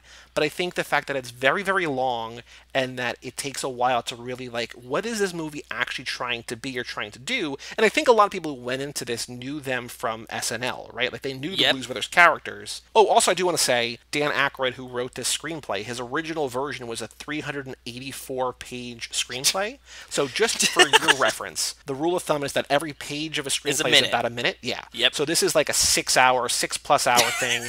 He wanted it to be 2 movies. It was going to be called The Return of the Blues Brothers. And so John Landis, who directed this movie, was like, hey, we can't do this. And he spent 3 weeks cutting it down. So like this original vision of this was like insane. And I Yeah. still think what wound up on screen is kind of insane. Oh yeah. But it's still like not at all like what it could have been. Like I think it was always going to be long. If there's somehow a 90-minute version of this, like I would love to see that. Like I don't know if you can. I don't know if the story that it's telling can be told in 90 minutes, but like I would love to see that. I think you can cut some, like, just when we were talking about this and you were bringing up that it's long, there's a very extended scene where he parks the car under the bridge. That's like a 2 or 3 minute scene. And, like, what do you really get from, like, there's don't know. some things you can cut out. This is what surprised me. This is actually what sort of began this kind of tangent, is that Go ahead. this movie feels like the kind I know that like SNL probably has like somewhat of a global appeal, but this feels like the kind of movie, like generally the movies that do well overseas are like action movies, because they're like, you don't need to understand the Yep. words, you could just understand like the explosions and just sort of be like wowed by the spectacle. Yep. And I guess to a certain extent, the music videos essentially that are in this, you know, the extended musical numbers could translate, but I'm still thinking like this is a movie that's going to do most of its bank in the US and nothing overseas. But Okay. actually 50.3%, 58 million of the 116 it made was done overseas. Like this movie was going to be like a flop until it kind of did really well overseas, which is kind of baffling to me a little bit. I think you nailed it with what you said. Is that, like, it was the appeal of having musicians do the musical numbers in it. If you pitch this movie as an American musical, it makes sense. There was a really shitty thing that I read. Let me find out where this was. Universal kept trying to get the filmmakers to replace the blues and soul stars with more contemporary successful acts. John Landis stuck to his Yes. guns, but because he did, some large theater chains refused to book it in theaters in white neighborhoods, which is, Yeah, again, they claimed it was too black. It was a black movie. And did you hear, like, did you read, well, we read this article, and it was about the cocaine budget of the Blues Brothers. I I heard have this. 3 different trivia bits about cocaine, but go ahead. Yes. In a terrible, terrible bout of racism, they, like, sat down with one of the theater owners, right? Like, a large theater chain owner. He's like, I'll play this in Compton, but I won't play it anywhere else. And he's like, why wouldn't you play it anywhere else? He's like, I don't want black people in the white neighborhoods to go see this movie. It's not like they're like fringe black performers. It's like Aretha Franklin, it's James Brown, Yeah. Cab Calloway. It's like huge names. Ray Charles! Like, what the fuck? Yeah, it's not like, yeah, that's what I'm saying, dude. It was rough. That's just very, very shitty, and I feel bad about it. When I was reading that, I was like, oh, I didn't even consider this darkness, the dark undertow of the Blues Brothers, like, getting this movie made and, like, where they were playing it and stuff like that, and how fucked that is. You could market this as just like 2 white dudes saving blues. Like it's just the same thing. Like it's kind of like Gosling saving jazz, right? This could definitely be a white savior movie where, like, the 2 white guys save blues, and isn't that the, like, like, every racist wet dream of a movie, right? Like, that's what you want, right? The 2 white guys are the heroes in a very predominantly black movie, like... The movie was considered mostly a flop until it did well overseas because the budget was $30 million, which at the time was one of the most expensive movies ever made. Yeah. At the same time, Steven Spielberg was making a movie called 1941, which I haven't seen. I think it's a comedy, but it flopped hard. Like that. Also really- starring Belushi. And Dan Aykroyd, yes. It's this weird kind of like coinciding thing where like there were rumors that John Landis and Steven Spielberg were having like a friendly rivalry, like who can make a more expensive movie, and like they both, but like this movie did really well enough to have a sequel that people kind of hate. It's a very expensive movie, but also I think something that did not bode well for it is that it was released on the same day as a movie. I don't know if you've heard of it. It's called Star Wars: The Empire Strikes Back. Oh, God. So even if you're like, I want to go see the new Carrie Fisher movie, it's like, well, which one? It's like, I don't know, the good one. Like, not this, but you know what I mean? Like, there's like Yeah. the biggest movie, like people like many, and again, this is Justin's favorite movie. I don't like, again, I'm saying all this like, and I really, really like this movie. I love this movie, And I don't mean this to shit on the Blues Brothers, but No, like, definitely not. I get Blues it. Brothers is a people's favorite movie. It's Justin's favorite movie. But then to release it on the day that, like, probably if you had to say, like, what is the number, like, what is the most people on the planet's favorite movie? It might be Empire Strikes. You know what I mean? Like, it's It just really like, might be, yeah. everything was stacked against this movie, and it still overcame it. So, wow. I know. Holy fuck, dude. Oh, Right? God, everybody was probably like amped for fucking Empire Strikes Back. Yeah, they were probably like ripped, and like this was when you get Star Wars like waiting outside the theater all weekend. You know what I mean? Like you can't even buy tickets early. There's no Fandango. So like yeah, for the Blues Brothers to be released that weekend, it would have to be like the only like the people that were seeing it were the ones that like couldn't get Star Wars tickets somehow. And they're like, okay, well there's like another movie we can go see with. It also has Carrie Fisher in it, so we'll just go see that one. That's a great consolation prize in my opinion. Yeah. Absolutely. I mean, these are both great movies. Carrie Fisher is great in both of them, but wow. Okay, so let's talk about the cocaine before we talk about the movie, because I have 3 different trivia bits about cocaine. Tell me. And then there's another bit, too. So like you mentioned, you can probably fill in a little bit more from that article. According to Dan Aykroyd, cocaine was included in the film's budget to help the cast and crew stay awake during the night shoots. According to Aykroyd, John Belushi enjoyed it the most and felt that it enhanced his performance. Which makes sense, right? This is like the Chris Farley factor, the guy that needs to be like all energy. Yep. I get it. And also like a lot of stress and pressure. Yeah, so Dan Aykroyd claims that he like did cocaine to keep him awake, but John Belushi like did cocaine. John Belushi had to have a handler at some point, right? Something that maybe kind of counters this rumor is that John Landis denies this. But he says at one point, John Landis went into John Belushi's trailer and found a gigantic pile of cocaine, which he flushed down the toilet. And then John Belushi got like really mad when he found out what he did. John Landis punched John Belushi in the face, and Belushi collapsed into tears. And so again, John Landis denies this, but it feels like just like a charged set with like coke-addled actors and crew and everything. Oh yeah.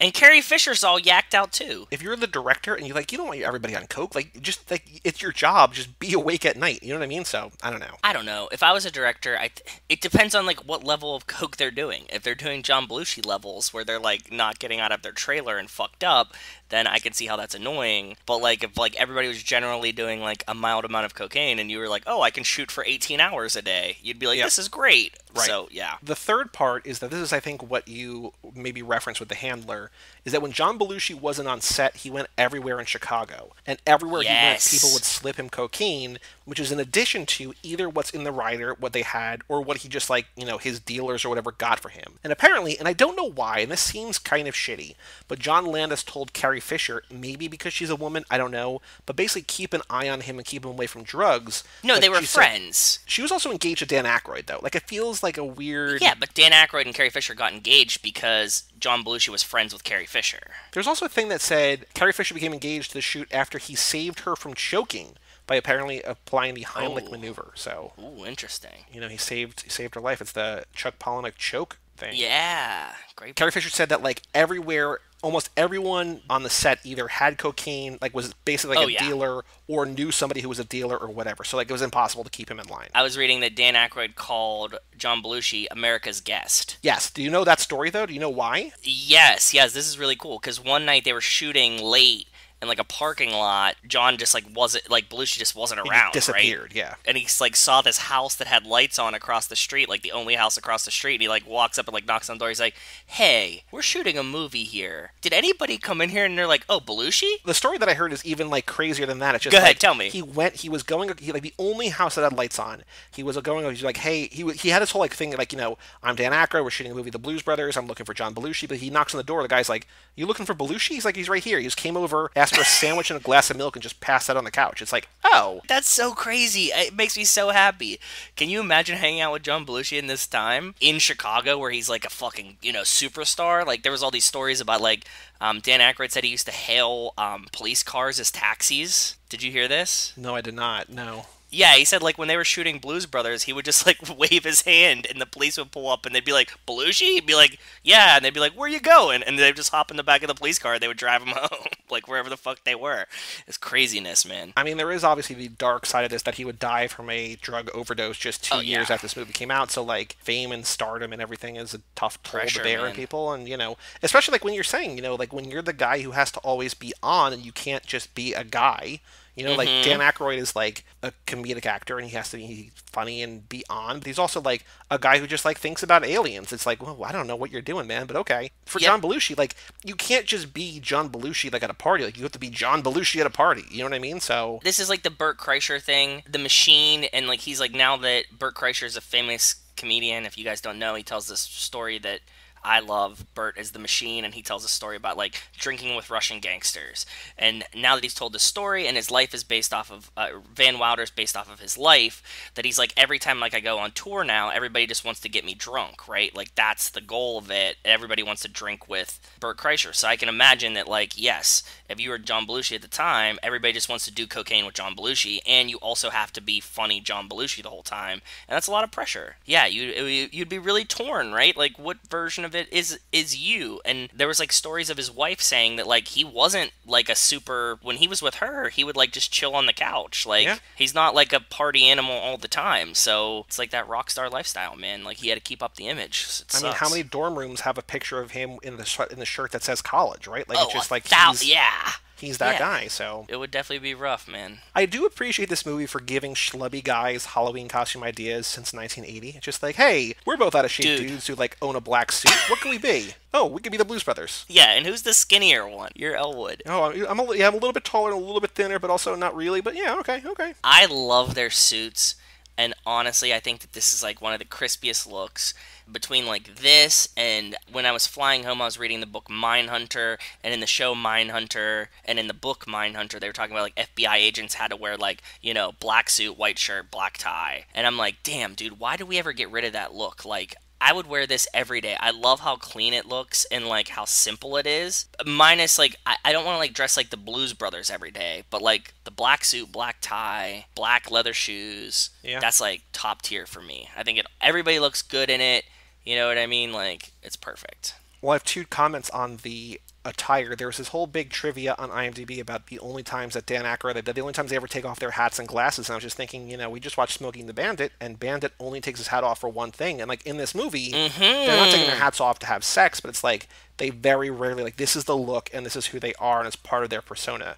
And I think it's kind of funny. I mean, completely different movies. Yes, but like yeah. the hats are equally a part of who Bandit and the Blues Brothers are. Yeah, good catch. I agree. That's awesome. The sunglasses and the thing, yeah. The other thing I want to point out was that apparently, according to IMDb, and it makes total sense, that this movie, the new music movement, and also in 1983, a couple years later, Risky Business, these all like wildly repopularized the Ray-Ban Wayfarers. Like they're just like, oh yeah. these cool ass sunglasses? Yes, absolutely. Tom Cruise, Blues Brothers? Yes, please. Ray-Bans are my favorite sunglasses of all time. Wayfarers, top tier. They're my favorite sunglasses. You know, I'm kind of surprised, to be honest, that like we haven't really had sunglasses play a dramatic role in the Fast and Furious. Like, I mean, in the Ferrari smoke on their sunglasses, but like it feels like the movies, the Fast and Furious movies, exude cool. That like they could just be like, hey, put these sunglasses on. Like, well, but like everything, it just seems sort of like form over or function over form. It doesn't seem It's like like they're a lot of Oakleys. Yeah, there's no like even to the point where like I asked you like look up their sunglasses. You're like they're just kind of generic, you know, whatever Oakleys. Which like yeah, they were like Oakley shaped gas station specials, right? Like right. So when like, we like looked them up last time. it's weird. It's like you have such an opportunity. It's like, you know, they're clearly Also- not shy about putting brands in things like Nas Yeah. and Corona. I mean, those are, I guess, for historical purpose, like to make sure that they were true to the scene. But like, you know, as the scene goes on, like Budweiser and whatever, like they don't mind marketing, you know, product placement in movies. Like, have some cool ass sunglasses, man. And if I could buy like Fast and the Furious edition Wayfarers, you know how fucking sick that would be with like, you know, do it for the Buster on the inside or something, right? Yeah. Like how fucking cool would that be? I would definitely have a pair of those. Mm-hmm. Like Ray-Ban can't do a little partnership with them. Like, yeah, I don't get it. Maybe like Oakley did or will. It feels like more of like an Oakley branding for Fast and the Furious than Ray-Ban, in my opinion. Yeah. Function over form for sure. Do you have a favorite? What's your favorite song or favorite performance in this movie? There's probably about half an hour of music in the extended version. I like the end scene right before they get in. You know what I mean? What's the song? Fuck. Minnie the Moocher. That one is probably the best musical number. As we were watching the movie last night, I was messaging Justin like, thank you for picking this. This is such a joyous movie and it was really what I needed right now. We were pausing to like make some dinner stuff. I was rewatching that scene because that's awesome. But I think the funniest scene and like one of my personal favorites is the rawhide in the fucking bar. That's just like so classic, right? Like you play like a theme song of a TV show and like that's what gets them going. Like, come on, like that's just the comedy is too beautiful for it not being that like complicated. That was my favorite. I wrote down that I think "Theme from Rawhide" is my favorite song because like they're just dunking on country Yeehaws. bumpkins, right? Yeah, it's just Yeah. like they're playing great music, and these people are like, this isn't the music that I want to listen to or whatever, and they're throwing So they play beer bottles. Rawhide. And it's like it reminded me of the movie Roadhouse because like the same kind of like I was gonna say that. Do behind you the think that this is cage. the same bar as Roadhouse? This bar was shot in Georgia. I didn't see anything on IMDb about Roadhouse, but I could Google Roadhouse and It Blues looks Brothers. We'll do that in so a second. similar to me. That's the first thought that I had. I said it to Rachel too, like with the chicken wire and the throwing the beers at the band. I was like, this is so Roadhouse to me. I mean, if it's not the same bar, it has to be like modeled after the same kind. Like there has to be so many bars where just like dumb. Yeah, was this like a thing in old honky tonks that like, because I love classic honky tonk music, right? But like, I have no culture of it. I have no, I never was there. I was never in a place that had it. So like, was that common, or is this like a I have no I guess it idea. has to have been like a real commonality that it had, right? Like, I would think a lot of bars probably had this because like otherwise everybody would be talking about like, oh yeah, like that one bar that was used in Roadhouse and Blues Brothers. yeah, it must have been more common than we think. On the note of things from a movie, how much... Okay, so they're in Chicago. They go to a nice restaurant. Is this the same restaurant from Ferris Bueller? Oh, well, speaking of Ferris Bueller, today on High School Slumber Party, weirdly enough, Brian is covering Ferris Bueller's Day Off. Shout out Brian Rodriguez' High School Slumber Party. One of my favorite movies, too. But did this not feel like the Abe Froman Sausage King of the Midwest restaurant? Is it not like very similar? And they're Yeah. in Chicago. So like when I was watching that, like I saw that one, we get to the honky tonk and I'm like, this is fucking Roadhouse. And I was like, are they doing some kind of like homage to like these other movies, or who was inspiring who and which way did it go? But I feel like these kind of have to be related, right? Like they're similar. Let's put a pin on that for 1 second. Let me come back to that in a second. But I Googled, and it took a little while, but Roadhouse Blues is like a thing. It's like searching Roadhouse and Blues Brothers Yeah. doesn't exactly make it. But like, there's a thing on Reddit from 8 months ago, which is actually relatively recently, considering these movies came out in the 80s. Yes. User Zinzai the White Guy, okay, says, Okay. in movies from the 80s like the Blues Brothers and Roadhouse, they depict bars with the band playing behind a chicken wire screen, and the crowd throws bottles at the screen of the band. How common is/was the installation of chicken wire seemingly for that purpose? And the top response says, it's not as common now as it was back in the day, but I'm sure if you go deep enough into the South, you can find bars with a caged stage. Low-end bars with the rowdy patrons had to offer protection to the performers or else they wouldn't be able to get any. So it was a thing. That's cool. That's a fact that I never knew. Like, I mean, seeing Roadhouse and not remembering this, like, I definitely was like, oh, okay, this is a thing, right? But I couldn't tell if this was like a common thing or just like a Roadhouse thing. Like, are they trying to depict this to be like the craziest bar, but then you see it in Blues Brothers and you're like, maybe this was like a recurring theme in a bunch of bars. Who knows? So I'm thinking, so to bring up your point about the restaurants in this in Ferris Bueller and the bars in these two movies, it feels like either they're the same bar, which seems kind of weirdly unlikely, or they're just the kind of bars that you find in the South and the kind of restaurants you find Yes. in Chicago, where it's like people who wrote these things, who grew up in these places, like want to incorporate a part of their history, part of their childhood, a part of their city. And that so makes sense, It makes yeah. sense, right? It's just like, this is the kind of bar, the kind of restaurant that I spent a lot of time in, whatever. Like between Ferris and John Belushi, like we knew that there was these expensive like hoity-toity restaurants out there, but like we never ate there and we weren't supposed to be there, and everybody knew we weren't supposed to be there. So like we're gonna make a joke about that, not that like they're not talking about one restaurant, they're just talking about their out of place feelings at a restaurant like this. Yep. That makes sense. I get it. So now this movie is, so we were talking about, when Justin messaged us about this movie and about it being, you know, a classic car movie, wanting us to cover it. It's the kind of movie that like you think about, like you don't really think about it as a car movie, but like it very clearly is, because if It you're is. naming characters in the movie, there's the Blues Brothers and then there's their car, essentially. Yeah, the Bluesmobile. Yep. Even without that, like even if, you know, you didn't think about it like that, like it has two of the greatest car chases, I think, in like any movie ever, probably, right? Justin really nailed it. this has two of the best car chases we've seen, and we've watched all the great car chase movies. You know what I mean? Like all the classic ones that like people talk about and say are like some of the greatest of all time. These two are like, they're fun. They cause a ton of destruction. I don't know what you could really do to top it. Like these are great. So there's the chase at the end, which used 500 extras because it's crazy. Basically, the entire city of Chicago was after them as they're just trying to pay the $5,000 or whatever to get the orphanage, to be funded. And like every time there's a wreck, they wreck like 30 cop cars in this wreck. So this movie set a record for wrecking 103 cars during filming. And then 2 years later, a movie called The Junk Man, which I don't know, wrecked 150 cars and a plane. And then The Matrix Reloaded in 2003 wrecked over 300 cars. Because I think just like that, they literally built a highway in the middle of the Australian desert to shoot this movie. Like, of course they're going to wreck a bunch of cars. Like, why would you not? If you build a highway, like, wreck some cars, right? But yeah, this is funny. This is the one fact. When I told my dad I watched the Blues Brothers this morning, he was like, "You know that they've wrecked like the most cars in that movie of like any other movie at the time, right?" And I was like, "That's funny that like he spouted off this fact to me. Like that was like his Blues Brothers fact." And as a man that doesn't have a cell phone or use the internet, it was funny that this is his. He wasn't reading IMDb facts or something. Yeah, as a man who drinks water to get over a heart attack, Yeah, this was the manliest fact he could remember, right? What I do love about the car chases and the car scene, we see this a couple times at the end. This movie's version of Nas is basically just stepping on the gas pedal harder.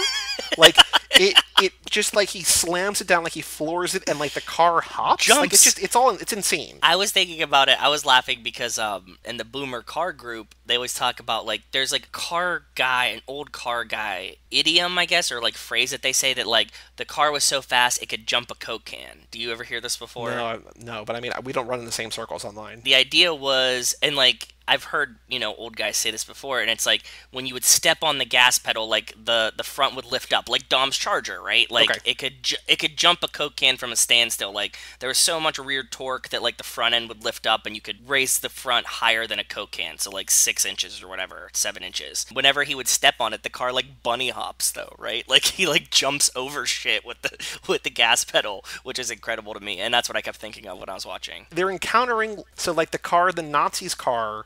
Which there's Nazis in this movie, and very timely. Also very timely is like cops and Nazis not being on the same side. Interesting.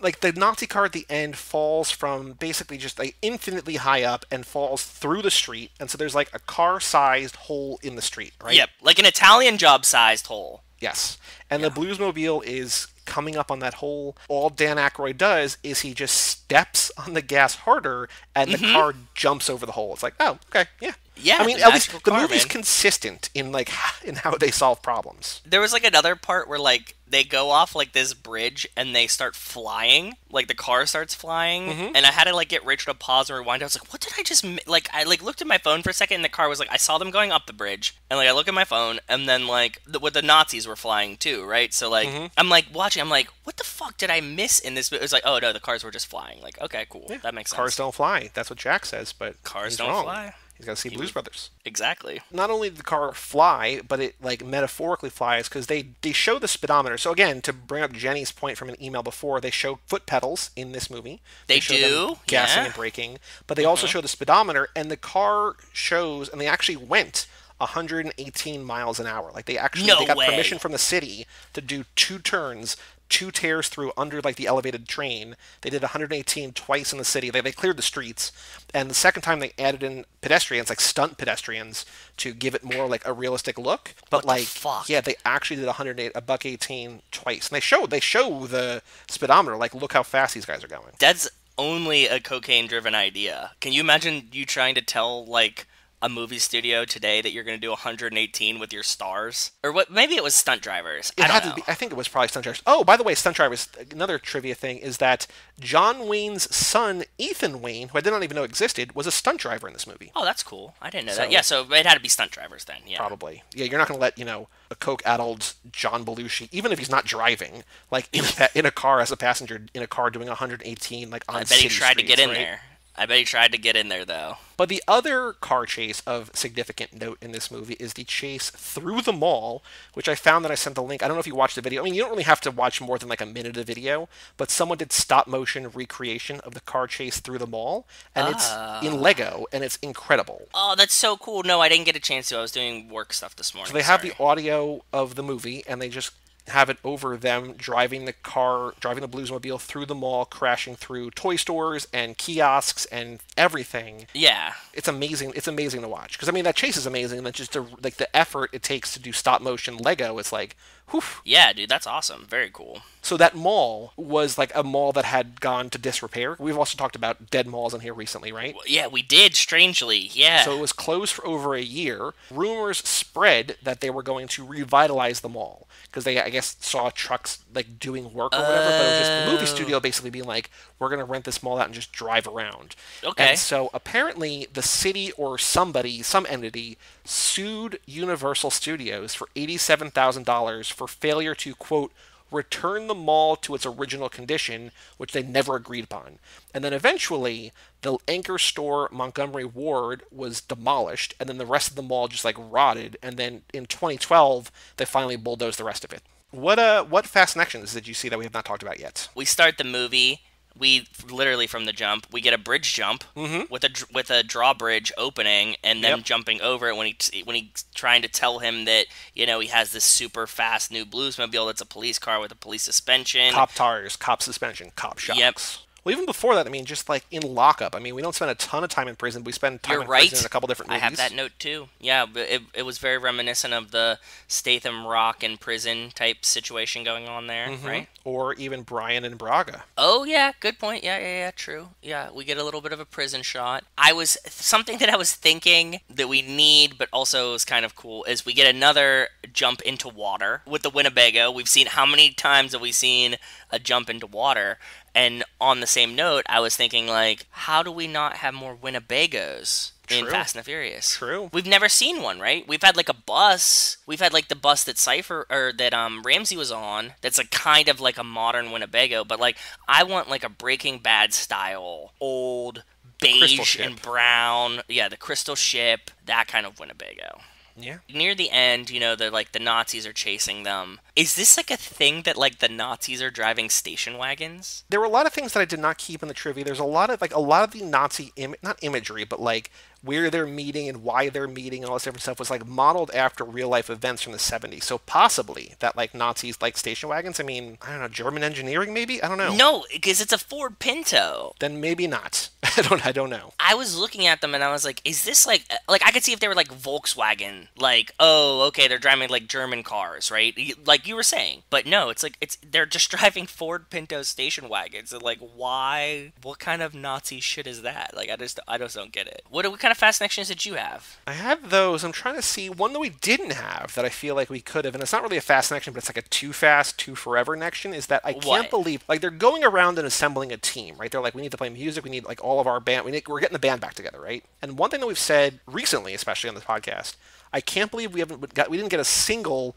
"you son of a bitch, I'm in." Like, it feels like that's what everybody could have said and nobody says. I was like, maybe it's out of character for like Aretha Franklin to say that, but like, no, but like, oh man, John Belushi needed to give me a "you son of a bitch, I'm in." Like when he gets the car and he's like, "You picked me up in a cop car," and he's like, "You son of a bitch, I'm in." Like once they jump the bridge or something. Yeah. Fuck, man. Oh, you just gave me like a huge negative in this movie by bringing up that they could have said that. We also have, and it's again not a Fast action, but it's movies that we have covered. But there's the scene at the gas station when they're due on stage and they're just like getting gas or whatever. And so again, we were talking about how we never see any gas stations in any movies. And then we've had like a handful of classic car movies this lap. But then that British woman shows up, right? Twiggy. She was like a super famous supermodel. You know this, right? Oh, that was Twiggy? Yes, yeah. They like show her at the end too in the credits. Credited as Chic Lady. Yes. Okay. But they, like, at the end, like, once the movie finishes, they're like, and this is Twiggy, and this is Aretha Franklin. Gotcha, okay. But what I thought about her entire appearance here was that it reminded me a lot of Vanishing Point and how that whole thing at the end, because we just did Vanishing Point on the film club that we run,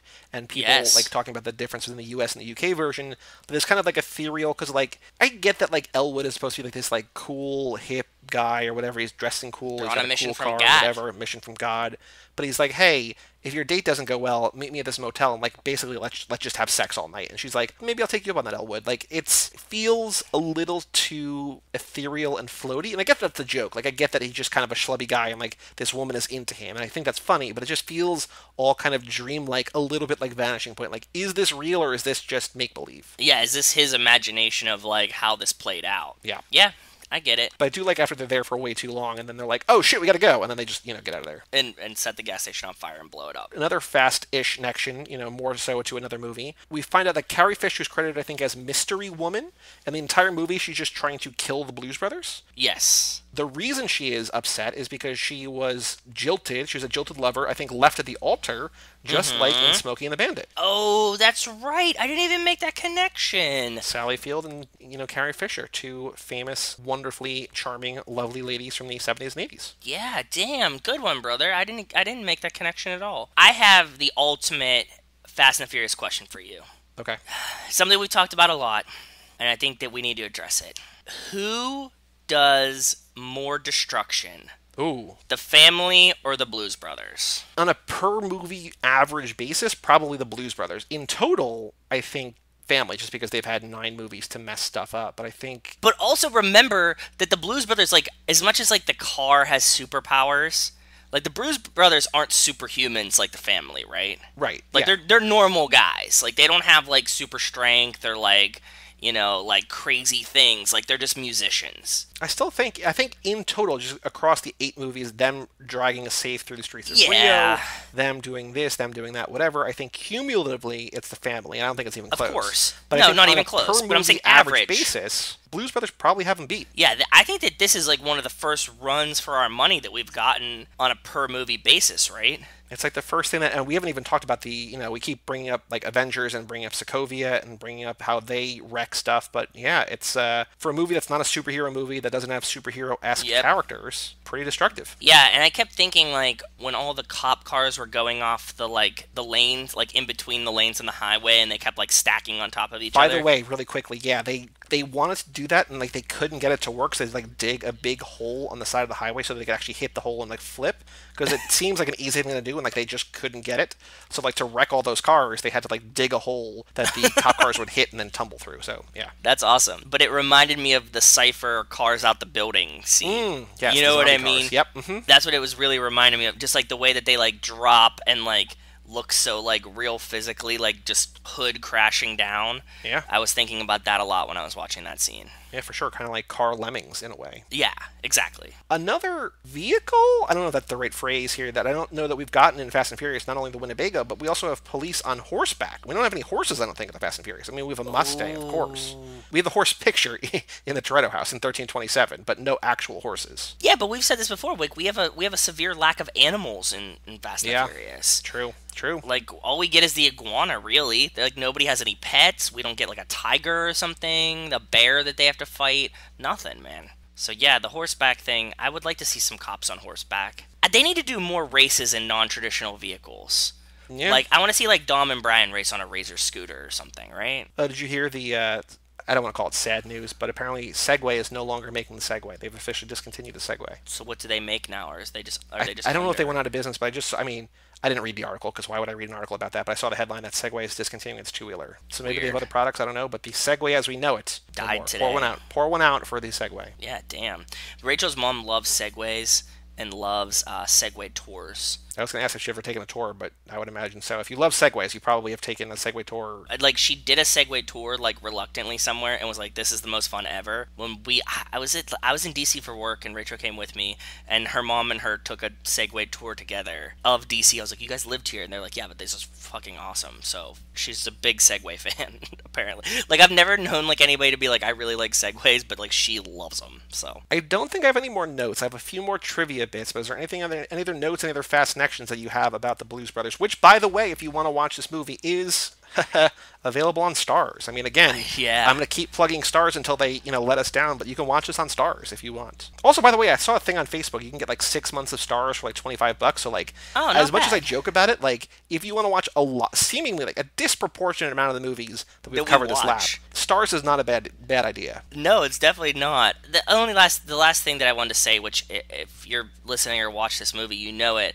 but there's just like so many quotables in this movie, right? Like we brought up A Mission from God. This is hilarious to me. The line where they're like, they stop them and they're like, "Are you the police?" And he's like, "No, ma'am, we're musicians." Like that one just sends me every time. Like I don't know why, but it just like it's so perfect. No, I get that often, but I'm just a musician. It's like, what the fuck? There was one quote that I wrote down when I think when they're probably going to jump over something or have to like accelerate because they say, "Our Lady of Blessed Acceleration, don't fail me now." Just like the patron saint, like it's the car gods, but it's just the patron saint of going fast. I guess I don't know. I didn't catch that one. I like that one a lot. That's really good.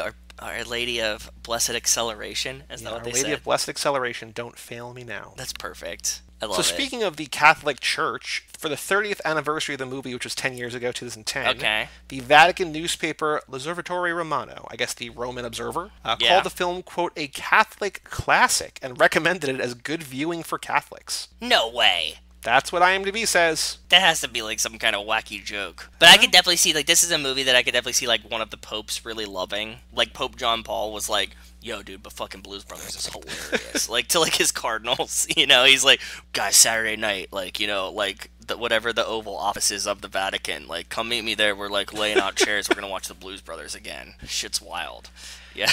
The only other trivia that I have, because I actually did a better job than I normally do of weaving it in, is that John Belushi was nicknamed, quote, the Black Hole, because he went through hundreds of pairs of sunglasses during production. He would do a scene and then lose the pair before the next. So I guess, the sunglass That's budget had to awesome. be crazy expensive, right? So One of our friends, we describe him as quicksand. Whenever you're with him, you'll go to do anything and you just get sucked into Jose Quicksand. He'll be like, "Okay, like we're gonna go get food," and it's like 3 hours later you still haven't gotten food because you're just stuck in this quicksand of like him doing all this other bullshit for no reason. I get the black holeness, I get the quicksandness, but that's really fun. He lost so many sunglasses. Imagine if you had like a nice pair. Like if he lost that many pairs of sunglasses, you could easily like get a pair of Jim Belushi Blues Brothers sunglasses then, right? yeah, just like basically be anywhere near the set, you could probably pick up a pair, right? Yeah, that would be a really cool movie prop to have. Even if there was 1,000 of them, like it'd be really cool to be like, "Oh yeah, I had a pair." One, even if he didn't even wear them, right? He's like holding them or something. It's like, okay, cool. All right, are you ready to watch the trailer for the Blues Brothers? Oh, yeah. So this is what I was saying before. This trailer, for some reason, is 4.5 minutes long. It's Oh, called damn, the Blues really? Brothers Official Trailer #1, Dan Aykroyd, movie 1980 HD from Movie Clips Classic Trailers. I searched on YouTube for Blues Brothers trailer, and there's another one that's like 2.5 minutes, which I was like, oh, that's normal length, but there's no like MPAA thing, there's no title cards, it's just like 2.5 minutes of scenes, and I don't know what this is, but this must have been, I don't know, I don't understand it, It I don't fits know. the length of the movie, right? Like a normal movie, you get 2 minutes. Yeah. A 2 hour and 30-minute movie, you get 4 minutes. Yeah, I'm ready whenever you are, brother. Okay, 3, 2, 1, play. Okay, rated R. There we go. Come on. So I like that they have the loud, like the megaphone on top of their car to attract Yes. attention for the shows they're doing. I also like, this is them in the tunnel. They have like the very, very, very cozy parking space where it's just like basically car width that they have to park in that, Elwood has to under sneak the out bridge. window. Yep. Yeah. And only 11 Oh, the music. Dun, dun, dun, dun, dun, dun. Oh yeah, Carrie Fisher hunting him. Yeah, she, like, I don't know if we said it explicitly, but like I think I did, but like, she's trying to kill them in different ways all movie. She like blows up building after building, she shoots at them, all this different crazy stuff.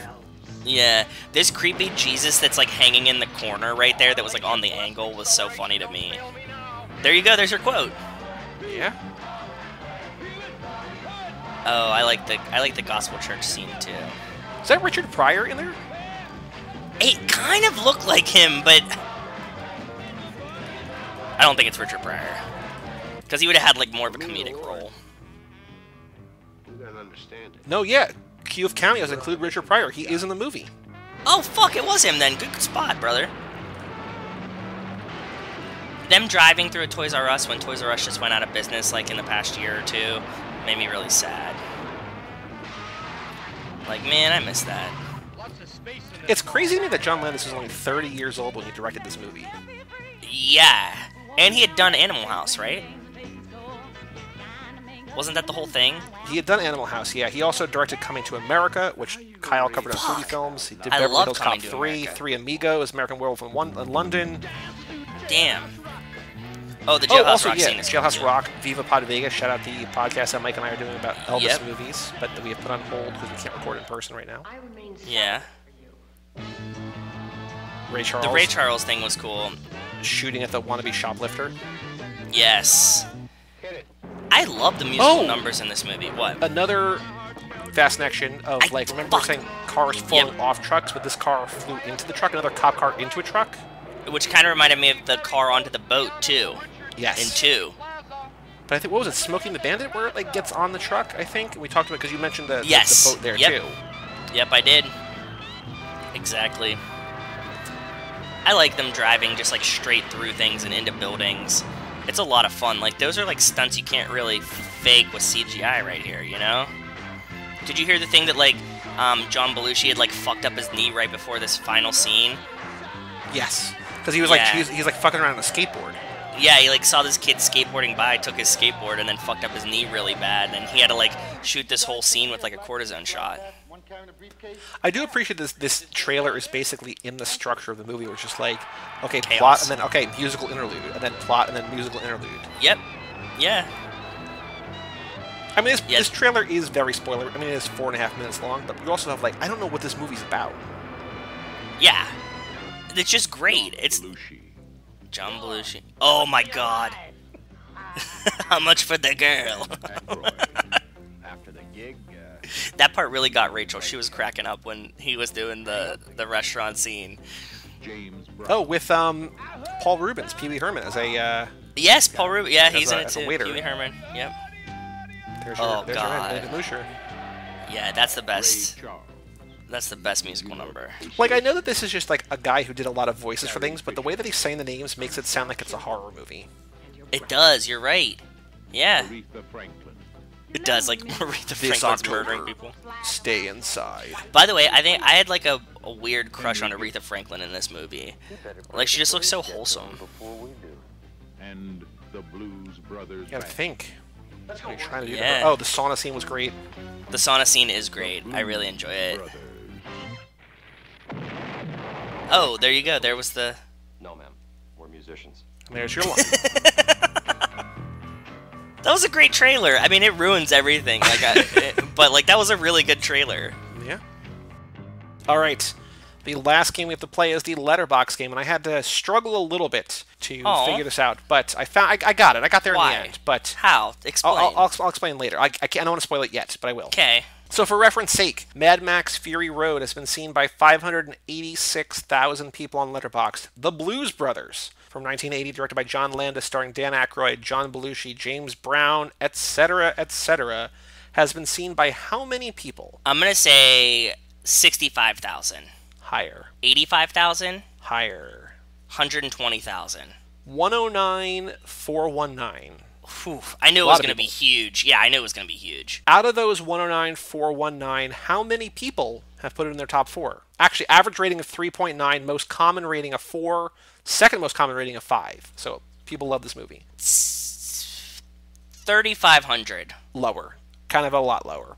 Still a lot of people, but a lot lower than 3,500. 1,500. 1,300. That's a lot, man. It's a lot of I knew people that. love this I knew movie. that people were gonna love this movie. Yeah. So I struggled. The reason I struggled here is because I was trying to find, because my goal for this last part of the game is to find someone who has a picture, who has given it 5 stars, who likes Yes. it, who has written a review. Yep. And then I go to their profile and I try to find someone who has 4 movies that you could ostensibly guess. And Yes. weirdly, and this happens a lot, but I've never seen it this often, so many people have fewer than 4 favorite movies, and this is one of them. So it's just The Blues Brothers and another random movie. And so it's hard to Oh. play. It's just a bunch of those, and then a bunch of movies that, it feels like this is the kind of movie that, anybody could lump in with their favorites. There were some that I was it's 3 classic movies in this, it's 3, comedies. It's just all over the place, food all over the place, whatever. So I found, and I don't know if this is a great one, but it's the best one I could find, from Caden Bassett at Caden Bassett 18. In all capital letters, his review, Dan friggin' Aykroyd, a genius as writing comedy movies that are so simple yet so detailed, I die every time. It's a great The use review. of the That's elevator true. scene made me think of Ghostbusters, and I can't help but love every second of this movie. 5 stars. We didn't even talk about Ghostbusters. Even Dan Aykroyd even says in this movie, who are you going to call? And then, 4 years later, Ghostbusters I said come that out. too. I said that when we were watching it with Rachel. He says, "Who are you gonna call?" And I was like, "Ghostbusters," and she laughed. Yes. Caden Bassett has The Blues Brothers as his number 3 movie. Okay. You can at least get 2. I don't know that you can get the 4th one, but the top 2 you can for sure get. Number 2, easiest one. What movie that we want to do for this podcast just got double canceled in Hollywood? Baby Driver. Baby Driver, his number 2 movie, Baby Driver. Yeah, Ansel Adams, right? Isn't his name Ansel? Ansel Adams is a famous artist, I think. Okay. Yeah, But Ansel Ansel Elgort. Adams, star of Baby Driver, Ansel Adams. Number 1 movie is I don't want to just slam dunk it, but Okay. it's a movie that you tend to guess a lot in this game. It's a popular movie that people love. It's Okay. also a movie that is very close to Mike and my heart. So if you think about the movies like that we ostensibly have covered on the podcast network, what's a movie that you think, and I don't know if you even remember, what's a movie that you guess a lot in this game? Pulp Fiction. No, we've actually never covered Pulp Fiction. Yeah, I know, but you were saying a movie that I guess a lot. A movie that I guess a lot that you and Mike love. That we've covered. Is it Yep. Mission Impossible? Nope. Different Speed. actor. Same actor now, but no. Bill and Ted? Nope. Oh, god damn it, I always forget his name. The one where Keanu plays the Avenging the Dead Dog. Yes, John Wick, which is actually funny John that you Wick. can't remember the name because I don't remember, like, news broke a couple of weeks ago that movie had another name, but then every time Keanu would talk about it in interviews, he's like, yeah, I'm doing this movie called John Wick, and the director was like, I really don't want to change the name, and the studio was like, you got $15 million or whatever in free money and free impressions for this movie called John Wick. It's called John Wick now. Yeah. So it's funny that you couldn't remember John Wick because Keanu couldn't or wouldn't remember the original title. Whenever I think about it, I think of John Carpenter, like Halloween. So, like, I don't know why, but, like, I can never remember John Wick. It's, like, one of these things that, like, just is completely deleted from my brain. The Baba Yaga. All right, and then number 4, I don't know how to get you to guess this. I would guess that you've seen this movie. It's an action comedy that came out about 10 years ago. It came out exactly 10 years ago. It came out in 2010 that The Rock is in. The but he's not Rock the is star. in. Is it Tropic Thunder? Nope. You're in that ballpark. But it's not Okay. those guys. It's a different crew in that vein. Also, Eva Mendes is in it. Monica Fuentes herself. Fuck, what is it? Not It Tropic... stars Keep going, yeah. the star of your favorite comedy. One of your favorite comedies. Will Ferrell's in it? Mm-hmm. Will Ferrell in an action movie? Is it... Action comedy. Yep. Kevin Hart's in it? Nope. Will Ferrell action comedy. Mm-hmm. Action, though? Mm-hmm. Talladega Nights? No, Nope. because Rock's not in that. His co-star in this movie is Mark Wahlberg. What is it? The Other Guys. Oh, The Other Guys. I don't think I've ever watched that movie all the way through. So John Wick, Baby Driver, The Blues Brothers, The Other Guys. Damn, that's an interesting line. I mean, I guess it's not. They're all kind of related. It's not like it's like very crazy, right? Like, I can see it. And in the last 11 days, he has watched all 8 Rocky movies, which, good on you, man. Yeah, good job, brother. I think that's everything we got. So we got to announce. We got to talk about what we're doing next week. Okay, go ahead. Actually, just first of all, thank you, Justin, for picking this movie. It was Thank a you, lot Justin. of fun. I And needed thank you it. for supporting us on Patreon. If you want to, so here's the thing: we are rapidly approaching lap 7, which is the Michelle Rodriguez / Missing Pieces lap, which we announced on Yes. episode 100. But once that lap starts, we're going to unveil to the patrons the next 3 laps, because lap 8 begins in December. 8, 9, 10 is basically all of next year, and so That's right, yeah. as of right now, as long as we keep doing 2 episodes a week, and if we were able to weather the storm that you just weathered, we can keep doing 2 a week, I think, for the I foreseeable think future. so. With proper planning, Yes. like minus the like emergency chaos Yeah. of last week, I think we're doing pretty good. So Just putting this out there into the world, and I don't know if we're like overthinking things, but like there might be episodes where we just like only do an intro where we only talk about a movie or something. Like if we can't do both parts or something, but like we'll address that when we get to it. That's a bridge that we don't need to cross until hopefully never, but who knows? Who hopefully knows? never. Amen. Because these next, so as we're doing 2 a week, There's, basically double the amount of movies that we're going to cover, or really almost kind of triple, whatever. And so everyone at the $10 tier on Patreon gets one pick per lap. So starting next lap, in the next month or so, we're going to unveil to the patrons at toofast2forever.com the themes for 8, 9, and 10. So we have. I'm excited. I don't even know what they are, guys. I mean, I do, but I don't remember what they are. So. Yeah, this is all you and I figured this out before your life imploded for a week. Yes. So I don't hold it against you for not remembering, but we're going to unveil these. And so if you're at the $10 tier, you have to pick something for each lap for us to talk about. So a lot of exciting things. So anyway, thank you, Justin. If you want to, basically my point of saying all that was that if you want to pick something, like pick 3 movies for us to talk about next year, $10 a month at toofast2forever.com. Also, by the way, you and I were talking about this yesterday. We think because, and again, no one has done this yet, it's a crazy amount of money, but because now laps are twice as long as they used to be, that $25 a month tier where you plan an entire lap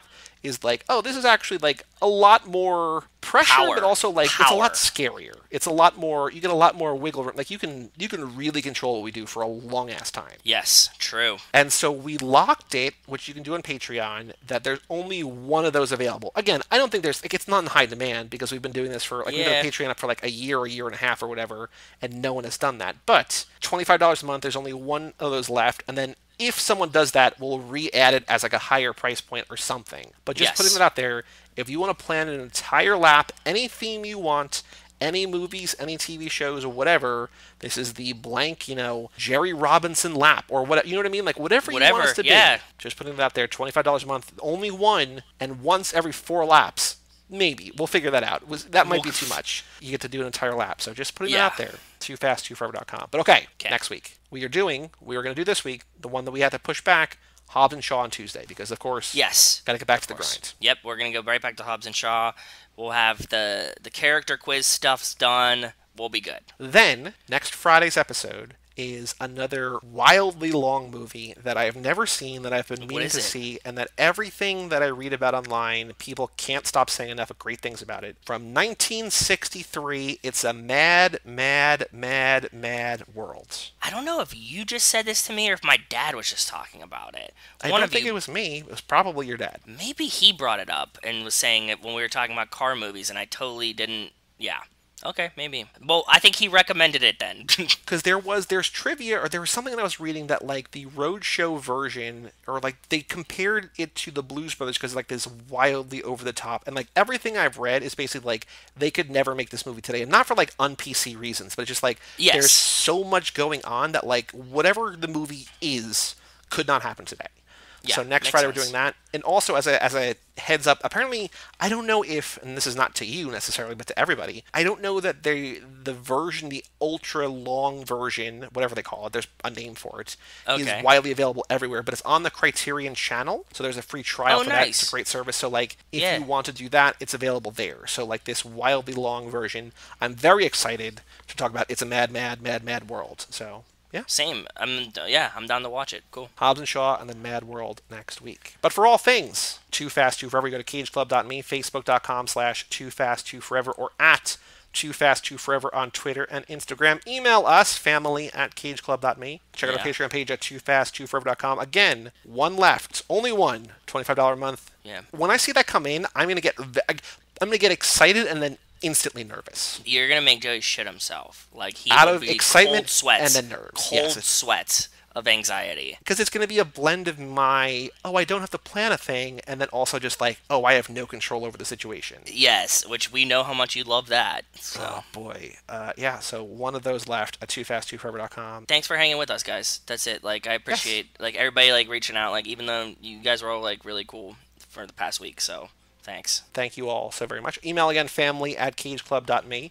We loved hearing your thoughts and your well wishes, and even things that aren't even about the podcast, like Ben saying Happy Father's Day, or just the fucking weird Alex dream about food all over the place, like top tier. I love it. Exactly. Family@cageclub.me. I'm Joey Lewandowski. I'm Joe too. And we'll see you next time right here on Too Fast, Too Forever. Peace out. Peace out. Peace.